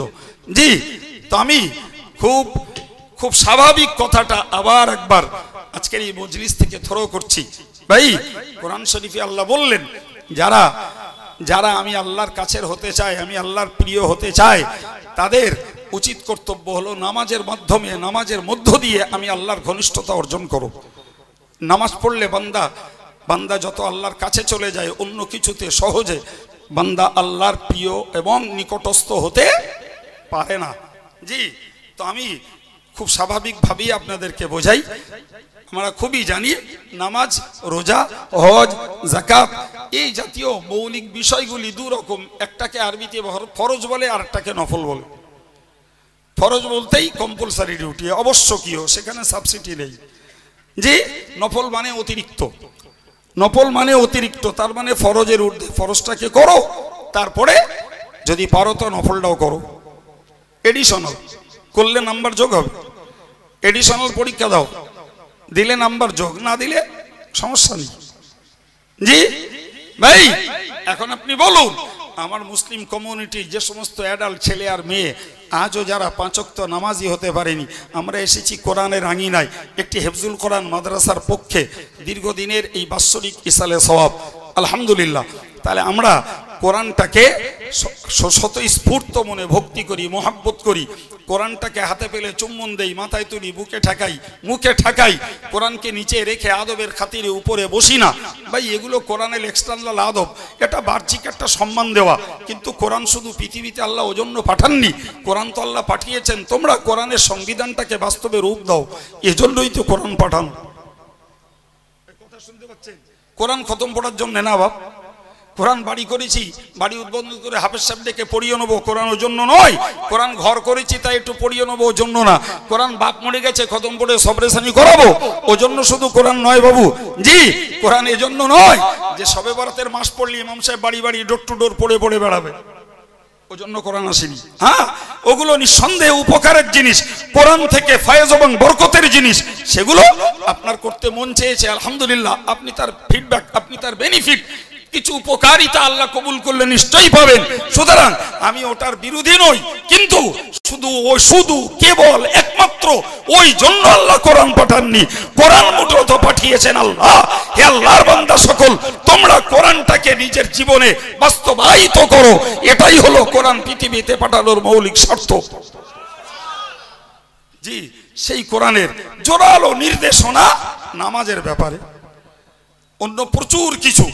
তো আমি নামাজের কথাটাই আর একবার রিমাইন্ডার দিচ্ছি আমার জাতিকে। জি, প্রচুর ছেলেরা রয়েছে আলহামদুলিল্লাহ, তারা সুস্থ সবল শক্তিশালী, তাদের মনস্পৃহা, মনের উদ্যম অনেক অনেক বেশি, তাদের উচ্ছ্বসিত অন্তর, এরপরেও তাদের নামাজের ব্যাপারে কেন অনীহা, নামাজের ব্যাপারে তাদের কেন অবহেলা, নামাজের প্রতি তাদের কেন প্রেমের ঘাটতি, নামাজের ব্যাপারে তাদের আকর্ষণ অন্তরে কম কেন? জি, জবাব আমি তাদের কাছে নেব না। জি, তবে আমি ভাই হিসাবে, স্নেহাশিস ছেলে হিসাবে অন্তর থেকে দাবি রাখছি, নিজের ভালোটা নিজে বুঝে কোরআনের এই যে ফার্স্ট ফর্মুলা একজন ইমানদারের জন্য 5 ওয়াক্ত নামাজ, এই নামাজটুকু অন্তত পড়তে মনোযোগী হন, তাহলে অন্তত পক্ষে রাত জেগে আল্লাহর সন্তুষ্টি অর্জন করতে না পারলেও রাত আর দিন মিলে আল্লাহ পাক যে ডিউটিটা ইমানদার মুসলমানের জন্য দিয়েছেন, এই ডিউটিটা আমরা অ্যাক্টিভ হই, এই ডিউটিদের ব্যাপারে আমরা কর্মঠ হই, সজাগ হই, ওই ডিউটিটাকে অন্তত আমরা ফুলফিল ভাবে পালন করার চেষ্টা করি। এতটুকুতেই আমি জোর গলায় বলতে পারি, আল্লাহর কোরআন, প্রিয় নবীর হাদিসকে বিশ্বাস করে ওই একটি পথ ধরে আল্লাহ কবুল করলে একজন বান্দার জীবনের অশালীনতা, অপকর্ম, গর্হিত চরিত্রগুলো দিন দিন দূর হয়ে যায়। ওই একটি ওসিলাতে একটা ছেলে একটা মেয়ে হয়ে যেতে পারে আল্লাহর প্রিয় বান্দা, আল্লাহর প্রিয়া বান্দি, আল্লাহর গুণে গুণান্বিত হবে, কোরআনের গুণে গুণান্বিত হবে, তবেই তো ওই মানুষটা পেতে পারে পৃথিবীর মাটিতে শান্তি আর নিরাপত্তার অথরিটি। আপনার ডেথ, মৃত্যুর পরে পেতে পারে সে আল্লাহ পাকের কাছে নাজাতের একটা আশা। আল্লাহ আমাদের কবুল করেন, সকলকে বলেন, সকলকে আল্লাহ তৌফিক দেন, সকলেই বলি আমিন সুম্মা আমিন।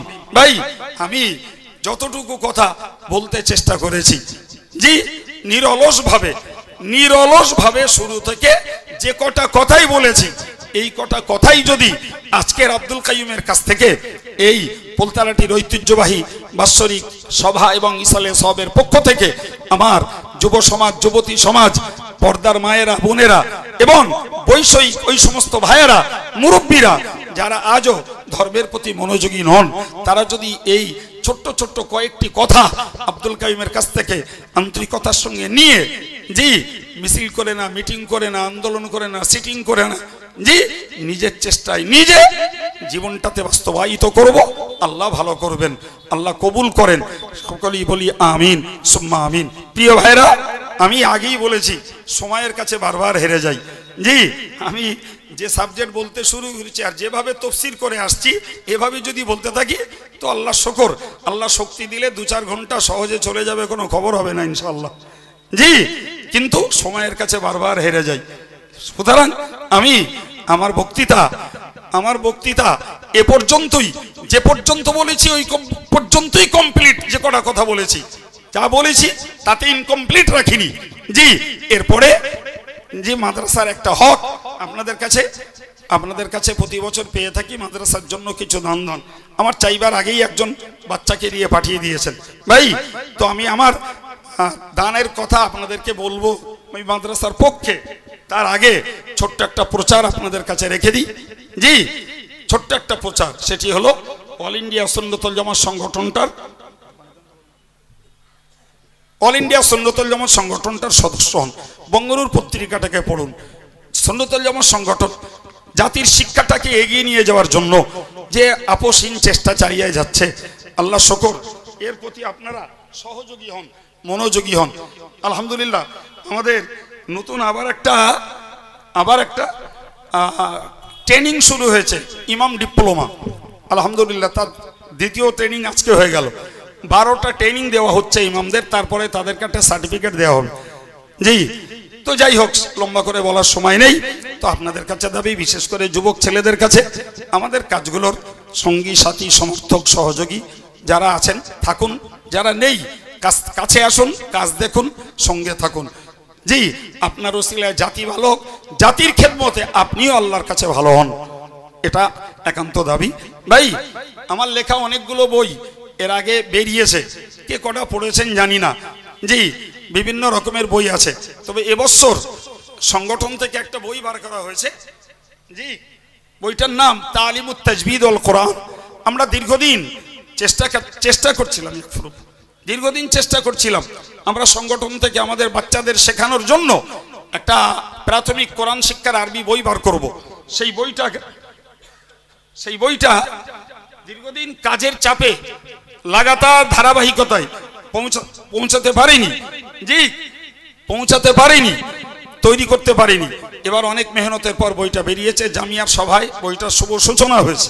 আমি এই দুদিন হলো বইটা কাছে নিয়ে বেরিয়েছি। বইটাতে একদিকে যেমন শিশুদের আরবি শিক্ষার জন্য উপযুক্ত পদ্ধতি ধারা লেখা হয়েছে, সেই সঙ্গে কারিউল কোরআনের জায়গায় যে নিয়মগুলো পড়লে একটা ছেলে একটা মেয়ে শুদ্ধ কোরআন পড়তে পারে, কারিউল কোরআনের দরকার লাগবে না, সেই নিয়মগুলো বইটাতে বাংলা ভার্সনে লেখা হয়েছে। সেই সঙ্গে ইসলামী কলেমা, দোয়া, আল্লাহ পাকের নাম, রসুলের নামগুলি, সঙ্গে কিছু নীতি কথা। এক কথায় কোনো ছেলে মেয়ে, কোনো যুবক কোরআন শিখতে চাইলে জি, সংগঠনের পরিচালিত এই বইটা অন্য আর 5টা বইয়ের মতো যথেষ্ট হবে ইনশাআল্লাহ। তো আমার দাবি, আমাদের আদর্শের মক্তবগুলোতে, কেরল মডেল স্কুলগুলোতে এই বইটাকে আমরা ভবিষ্যতে চালু করব। জি, তো বইটা আমার গাড়িতে আছে, বইটার দাম 30 টাকা। পারলে একটা বই সংগ্রহ করুন। আর সেই সঙ্গে এবারের আর একটা বই বেরিয়েছে, বইটির নাম লিবাসুস সলিহিন, নেককারদের পোশাক। ভাই, বইটা অ্যাকচুয়াল লেখা সাহারানপুরের একজন মৌলানার, উর্দু ভাষায় লেখা। বইটা আমি বঙ্গানুবাদ করেছি। সেই সঙ্গে প্রয়োজন মতো কিছু পরিশিষ্ট মশলার দিক বইটাতে আমার পক্ষ থেকেও তুলে বইটাকে বার করেছি। বইটা দুটো মিলে 45 টাকা হয়, 40 টাকা দিলে যথেষ্ট হবে। কেউ যদি মনে করেন আমি শুধু ছোট বইটা নেবো, 10 টাকা দিয়ে নেন, 15 টাকা দেওয়া লাগবে না। জি, তবে আরবি শিক্ষার বইটি 30 টাকা, পারলে বইটা জোগাড় করবেন। জি, বাচ্চাদের হাতে বইটা তুলে দেন, আমাদের আদর্শ মতো বাচ্চাগুলো কোরআন শিখতে পারবে ইনশাআল্লাহ। জি,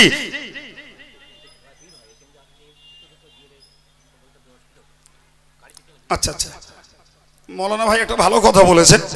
তো আমাদের ছেলেরা অনেক আছে, ছেলেরা কারা আছো বাবু, গাড়ির কাছে চলে যাও। মৌলানা সাহেব ভালো কথা বলেছেন যে গাড়ির কাছে ভিড় হয়ে যায়। তো বই দুরকমই বই, কি আরো দুরকম বই আছে, যে দুটো রকমই হোক, যে দুটো নতুন বেরিয়েছে একবার নিয়ে আসো, মজলিসে ঢুকবে। এখন না, আমি যখন বলবো তখন কেউ পারলে নেবেন। এই মুহূর্তে মাদ্রাসার পক্ষে আমি আপনাদের কাছে হাত পাচ্ছি 1000, 2000, 500, 200, 20, 50। ইতিমধ্যে আমার ভাইরা কেউ একজন বোধহয় আলহামদুলিল্লাহ 500 টাকা দিয়েছেন, অনেকজন 100 টাকা, 20, 50 টাকা দিয়েছেন। সবাইকে দাবি করব, জি, একটু এই মাদ্রাসার জন্য একটু কথা বলুন। আমি বেশি করে চাইছি না, 1000 টাকা দেবেন। 2-5 জন একটু বলেন দিন, বিসমিল্লাহ বলে একজন শুরু করেন। 1000 টাকা। হ্যাঁ, যাবেন একটু পরে। ইমরান মন্ডল 1000। 2 নম্বর একজন বলুন। একটা ছেলে হাত, নাম জানতে হবে আপনাদের? সাইফুদ্দিন সাইফুদ্দিন পারপাট না, 2 নম্বরে 1000, 3 নম্বরে 1000 বলেন। এদিকে তাকান, এদিকে তাকান, ভিতরে যেতে হবে। সিরাজুল ইসলাম ভাই 1000 টাকা, জোরে বলুন মারহাবা। 4 নম্বর একজন বলুন।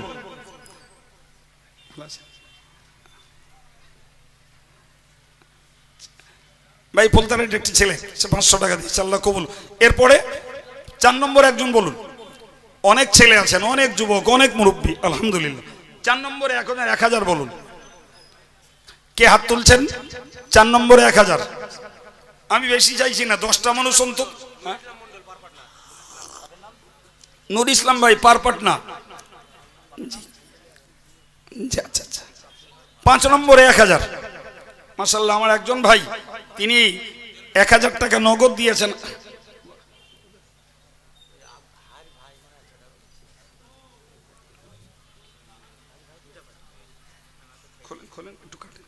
আমার স্নোভাজন কলসুর মৌলানা মুফতি আজিজুর রহমান 1000 টাকা।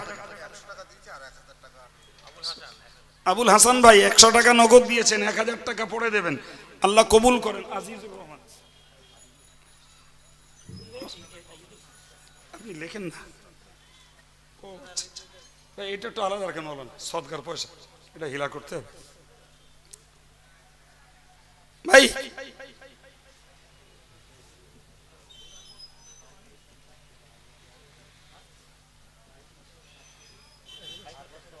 আমার এক ভাই বাচ্চা অসুস্থ, যে 1000 টাকা দিয়েছেন। আর এক ভাই মাশাআল্লাহ 1010 টাকা। আর একজন জি ভাই 6 নম্বর 7 নম্বর 1000 টাকা দেবেন, একটু কথা বলেন জি। আর যারা হাতে হাতে দেবেন মেহেরবানি করে একটু উঠে আসুন, মেহেরবানি করে একটু উঠে আসুন। কারা হাতে হাতে পয়সা দেবেন একটু উঠে আসুন। গোলাম রসুল ভাই 1000 টাকা, জোরে বলুন মারহাবা। আর একটু জোরে বলেন আল্লাহুম্মা আমিন। নারায়ে তাকবীর, নারায়ে তাকবীর। ফুলতারাটি রসুলিয়া দ্বীনি মাদ্রাসা, সকলে মন খুলে বলেন ফুলতারাটি রসুলিয়া দ্বীনি মাদ্রাসা। আল কোরআনের আলো, আল কোরআনের আলো, দ্বীন ইসলাম, দ্বীন ইসলাম। মহান ঈসা আলাইহিস সওয়াব, মহান ঈসা আলাইহিস সওয়াব। সিলসিলায়ে মুজাদ্দিদে জামান, আহলে সুন্নাত ওয়াল জামাত, আহলে সুন্নাত ওয়াল জামাত। নারায়ে তাকবীর। দাতাগণ, দাতাগণ, নারায়ে তাকবীর। মাশাআল্লাহ, আসুন মেহেরবানি করে বঞ্চিত থাকবেন না। 20, 50, 100 টাকা সবাই দেন। এবং আমি সকলের কাছে দাবি রাখছি, প্রতিষ্ঠানটা যেহেতু চলছে, আল্লাহ শুকর, সকলের যাদের আল্লাহ সমর্থ দিয়েছেন 2000, 1000 একটু আল্লাহর রাস্তে হাত বাড়ান, আল্লাহর রাস্তে একটু হাত বাড়ান জি। কয়েকজন ভাইকে 1000 টাকা করে পেয়েছি, আল্লাহ শুকর। কারা 1000 করে দিতে চান?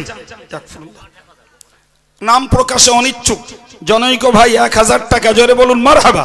আর একটু জোরে সরে বলেন আল্লাহুম্মা আমিন। নারায়ে তাকবীর জি। আল্লাহ কবুল করেন, বলুন আমিন।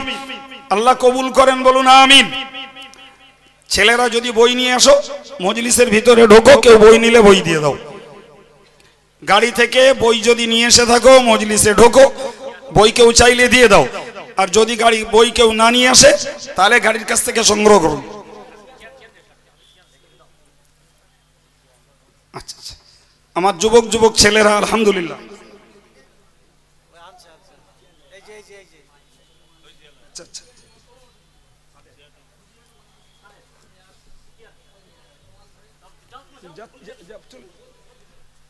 পয়সা করতে নেব এই মজলিসের। মাশাআল্লাহ, ওই বাবাজি যাক। মজলিস থেকে আমার এক ভাইয়ের হাতে অনেকেই অনেক পয়সা দিয়েছেন, আল্লাহ কবুল করুন। একটা ছেলে ইন্তেকাল করেছে, তার জন্য দোয়া চেয়ে 200 টাকা দিয়েছে, আল্লাহ কবুল করেন, বলুন আমিন। আর একটু মোহাব্বত করে বলেন আল্লাহুম্মা আমিন। নারায়ে তাকবীর।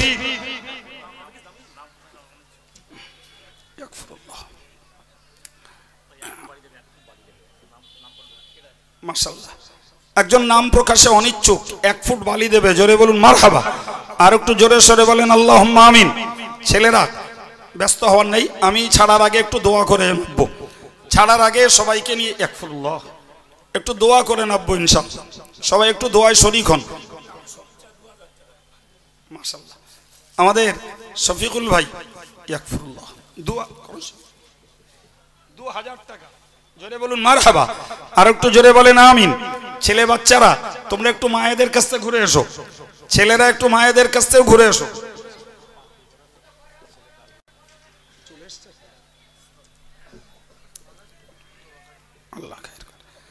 ভাই একটু বলেন 1000 টাকা ওয়াদা দেবেন, কোন ভাই আছে? কয়েকজন ভাই দিয়েছেন। 500 টাকা দেবেন, একটু বল। তামানুর রানীহাটি, জি ভাই নাটুরিয়া থেকে কয়েকজন ভাই এসেছেন, তারা কিছু পয়সা দিয়েছেন।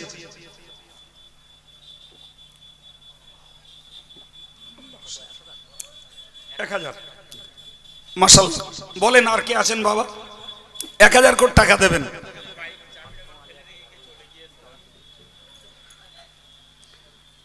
একটা বাইকের চাবি কে ফেলে রেখেছেন, একটু খোঁজ করুন, আপনার চাবি পড়ে আছে। মৌলানা জিবর ভাইয়ের কাছে থাকলো, এখান থেকে নিয়ে নেবেন। আকরম আলী ভাই 1000 টাকা, জোরে বলুন মারহাবা। আর একটু মন খুলে বলেন আমিন। নারায়ে তাকবীর, নারায়ে তাকবীর। দাতাগণ, দাতাগণ,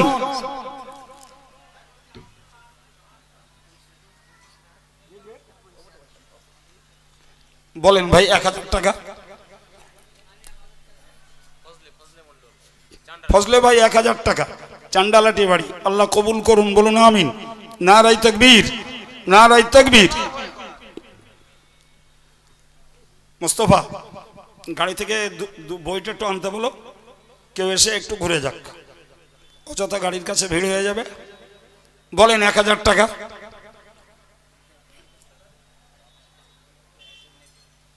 আমার কাছে আপনি গাড়িতে একটু নিয়ে নেন, হ্যাঁ গাড়িতে নিয়ে নেন, নিয়ে দিয়ে দেন। না না, এখানে রাস্তার উপরেই আছে। মাশাআল্লাহ, মায়েদের পক্ষ থেকে দুজন ভাই যে বেশ কিছু কিছু পয়সা নিয়ে এসেছেন, আল্লাহ সকলের দানকে মঞ্জুর করেন, বলুন আমিন। নারায়ে তাকবীর। মজলিস থেকে ভাইয়ের হাতে অনেকে পয়সা দিয়েছেন, একটু বলেন ভাই 1000 যার ক্ষমতায়, 1000 যার ক্ষমতায় আছে একটু বলেন। যদি বলে করেন 1000 নেই 500 বলবো, আলহামদুলিল্লাহ, আপনি 500 টাকাই বলেন। কোরআনের খিদমত জিন্দা থাক। জি, কোরআনের খিদমতের সহযোগী আমরা সবাই হতে চাই। একটু বলেন 1000 টাকা দেবেন। কে আছেন বাবা? 1000 টাকা। মাশাআল্লাহ, অনেক লোক মজলিসে রয়েছেন, অনেক মানুষ মজলিসে রয়েছেন, একটু বলেন 1000 টাকা দেবেন।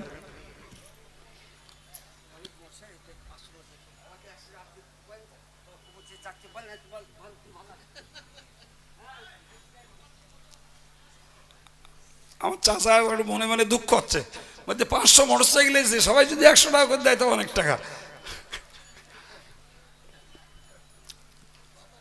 ভাই আমরা হয়তো মোটরসাইকেল গুনে বলি না, কিন্তু কমনলি রিকোয়েস্ট সবার কাছে থাকে যে আমরা কেউ বঞ্চিত থাকবো না। 100 দেওয়ার ক্ষমতা নাই বা থাক, যদি আমার সমর্থে 10 টাকাও কুলায়, কোরআনের খিদমতে আমরা পিছপা হই না।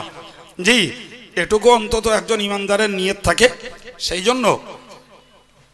জন্য আমি সবার কাছে বলছি ভাই, আমি আশা করছি 10 টাকা 20 টাকা করে সবাই দিয়ে শরিক হয়েছেন। এরপরও কোনো ভাইয়ের যদি আল্লাহ তাকত দেন, একটু বলুন যে 100 টাকা দেবেন, 50 টাকা দেবেন, এই 500 টাকা দেবেন। কেউ পারলে একটু ওয়াদা রাখুন। কেউ আছেন বাবা? 1000 টাকা দেবেন, 500 টাকা দেবেন, 200 টাকা দেবেন, যেটা আপনার তাকতে কুলায় বলেন। কয়েকজন ভাই বলেছেন, আলহামদুলিল্লাহ।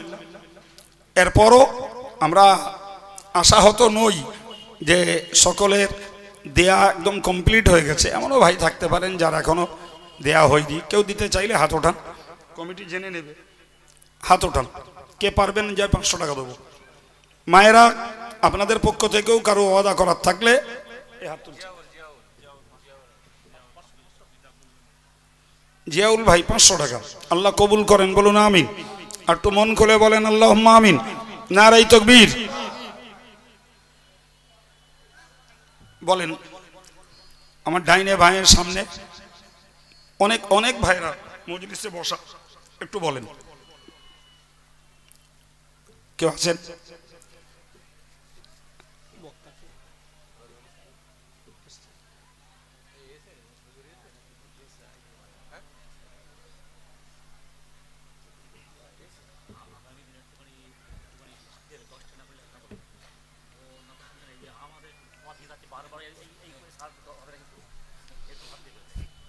বলেন।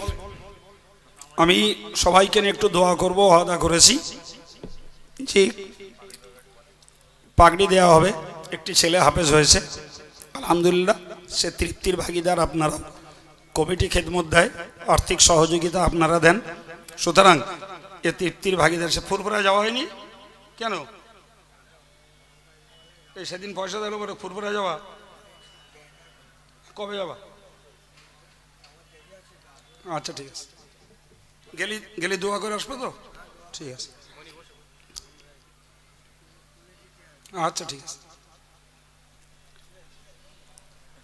মাশাআল্লাহ। আমার এক যুবক ভাই 100 টাকা দিয়ে গেলেন, আল্লাহ কবুল। আচ্ছা ঠিক আছে, বস ভাই। আমাদের পরের বক্তা স্নেহ ভাজন হযরত মাওলানা রজব আলী সাহেব, তিনি মঞ্চে উপস্থিত আসছেন। যে একটা পাগড়ি পরাবো, তো আসুন আমি একটু পাগড়িটা পরিয়ে নিই, আর তারপরে একটু ছোট্ট দোয়া করব। দোয়া করে ইনশাল্লাহ মাইক রজব আলী সাহেবকে দেব। সবাই যারা আছেন এই মনোরম মুহূর্তটুকু উপভোগ করবেন, কাছে চলে আসুন, একটু দরুদ শরীফ পড়ুন। আল্লাহুম্মা।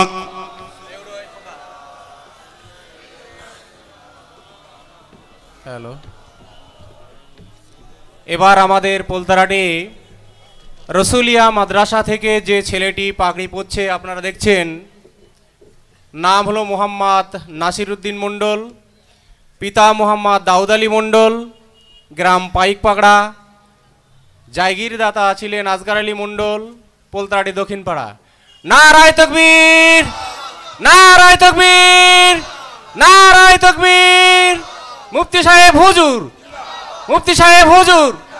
পোলতারাটি রসুলিয়া দ্বীনি মাদ্রাসা, পোলতারাটি রসুলিয়া দ্বীনি মাদ্রাসা, সিলসিলায়ে হক মুজাদ্দিদে জামান, সিলসিলায়ে হক মুজাদ্দিদে জামান। নারায়ে তাকবীর। আপনারা এতগুলো মানুষ আছে, সকলেই এই ছেলেদের জন্য দোয়া করবেন, যাতে মৃত্যু পর্যন্ত ও কোরআনের আকীদা অনুযায়ী চলতে পারে এবং কোরআন শরীফ ইয়াদ রাখতে পারে। আসুন আমরা সকলে বলি আমিন। নারায়ে তাকবীর, নারায়ে তাকবীর, নারায়ে তাকবীর।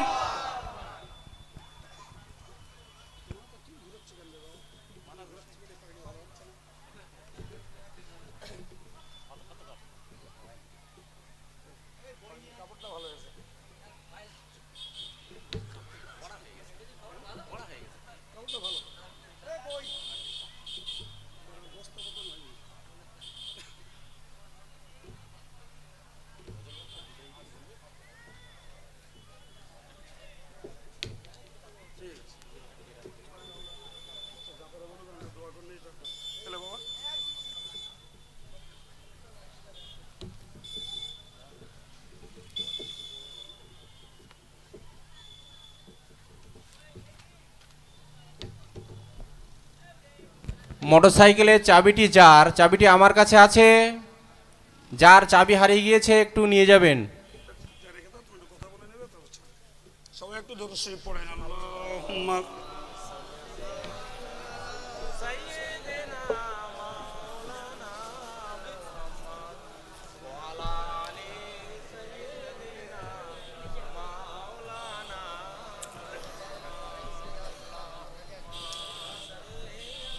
اللهم آمين.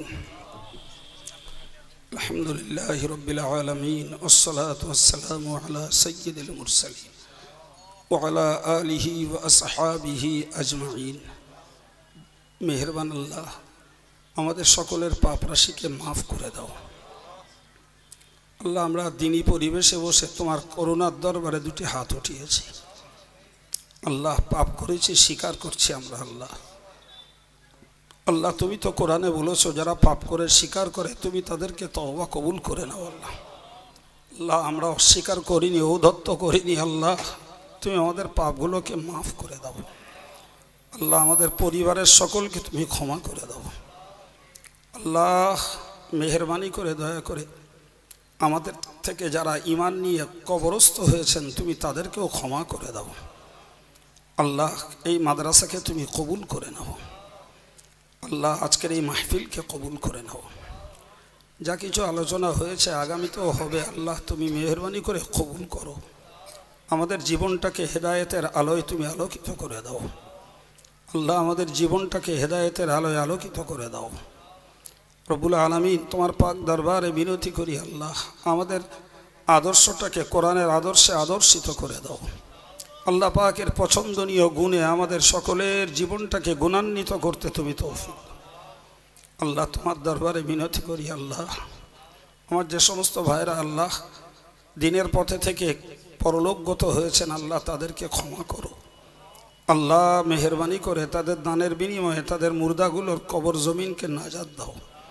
খাস করে তোমার কাছে মিনতি আল্লাহ রিয়াজুল ইসলাম ভাইকে আল্লাহ তুমি মাফ করে দাও। আল্লাহ তার জীবনের গোনা খাতাকে ক্ষমা করে দাও। আল্লাহ দানের সওয়াব তার রুহে বকশিশ করে কবর জীবনকে শান্তির বানিয়ে দাও। রব্বুল আলামিন আরও আমাদের যারা পরলোকগত আল্লাহ রসুলের কদমে রসিলা করে আল্লাহ সকলকে কবর জমিনে তুমি নাজাত দান করো। সকলকে কবর জমিনে নাজাত দান করো। আল্লাহ আমাদের সেই যোগ্য হয়ে মরার তৌফিক দাও যে যোগ্যতার বিনিময়ে কোরআনের শাফাআত হাসরে আমাদের নসিবে জুটে যায়। আল্লাহ মাদ্রাসা কর্তৃপক্ষ, খাদেম, দাতা, সহযোগী, পাঠরত ছাত্র আল্লাহ সকলকে শয়তানের কবল থেকে তুমি মাহফুজ করে দাও। আল্লাহ খাস করে যে ছেলেটি হাফেজে কোরআন হয়েছে আল্লাহ আমরণ কোরআনের আদর্শকে কায়েম রাখার তৌফিক দাও। কোরআনকে ইয়াদ রাখতে আল্লাহ তুমি সাহায্য করো। আল্লাহ আমাদের ঘরের ছেলেগুলোকে মেয়েগুলোকে আল্লাহ তুমি নামাজি বানিয়ে দাও। শরীয়তের পথের পথিক তুমি বানিয়ে দাও। বিপদ থেকে আল্লাহ তুমি দয়া করে তাদেরকে সুপথে আসতে তৌফিক দান করো। আল্লাহ গোটা বিশ্ব মুসলিম জাতির মান ইজ্জত ইমান আমানকে তুমি হেফাজত করে দাও। সারা ভারতের খাস করে বাংলার মুসলমানদের ইমান আমালকে তুমি রক্ষা করো। আল্লাহ রব্বুল আলামিন বেজাতির চক্রের হাত থেকে তুমি আমাদেরকে রক্ষা করো। আল্লাহ আমরা অসহায়, আমরা দুর্বল, তোমার দরবারে আত্মসমর্পণ করছি। আল্লাহ তুমি মসজিদ, মাদ্রাসা, দাড়ি, টুপি, ইসলামী শেয়ারগুলোকে আল্লাহ বেজাতির প্রতিহিংসা থেকে তুমি রক্ষা করে দাও। আল্লাহ তুমি আমাদের হালাল রুজি রোজগারে বরকত দান করো। ইজ্জতের রুজি সকলের জন্য সহজ করে দাও। কোরআনের শেফা নসিব করে আল্লাহ তুমি আমাদের সকলকে গোপন প্রকাশ্যের রোগ থেকে তুমি শেফা নসিব করো। রব্বুল আলামিন আল্লাহ চাইতে জানি না, বলতে জানি না, তবে বিশ্বাস করি তুমি আমাদের অন্তরের গোপন কোণের খবর রাখো। আল্লাহ যে ভাইয়ের যার যা গোপন কোণে অন্তরে যে নিয়ত রয়েছে আল্লাহ তুমি মেহেরবানি করে অন্তরের গোপন নেক আশাগুলোকে তুমি পূরণ করে দাও। আল্লাহ যারা আপন হারা তাদের মুর্দাদের জন্য এ দোয়াকে নাজাতের জরিয়া বানিয়ে দাও। আল্লাহ এতিম বাচ্চাগুলোর সাহারা তুমি হয়ে যাও। রব্বুল আলামিন তোমার দরবারে মিনতি করি আল্লাহ দিনে দিনে কোরআনের খেদমতকে আল্লাহ তুমি শ্রীবৃদ্ধি করো। কোরআনের উন্নয়নকে তুমি কায়েম রেখে দাও।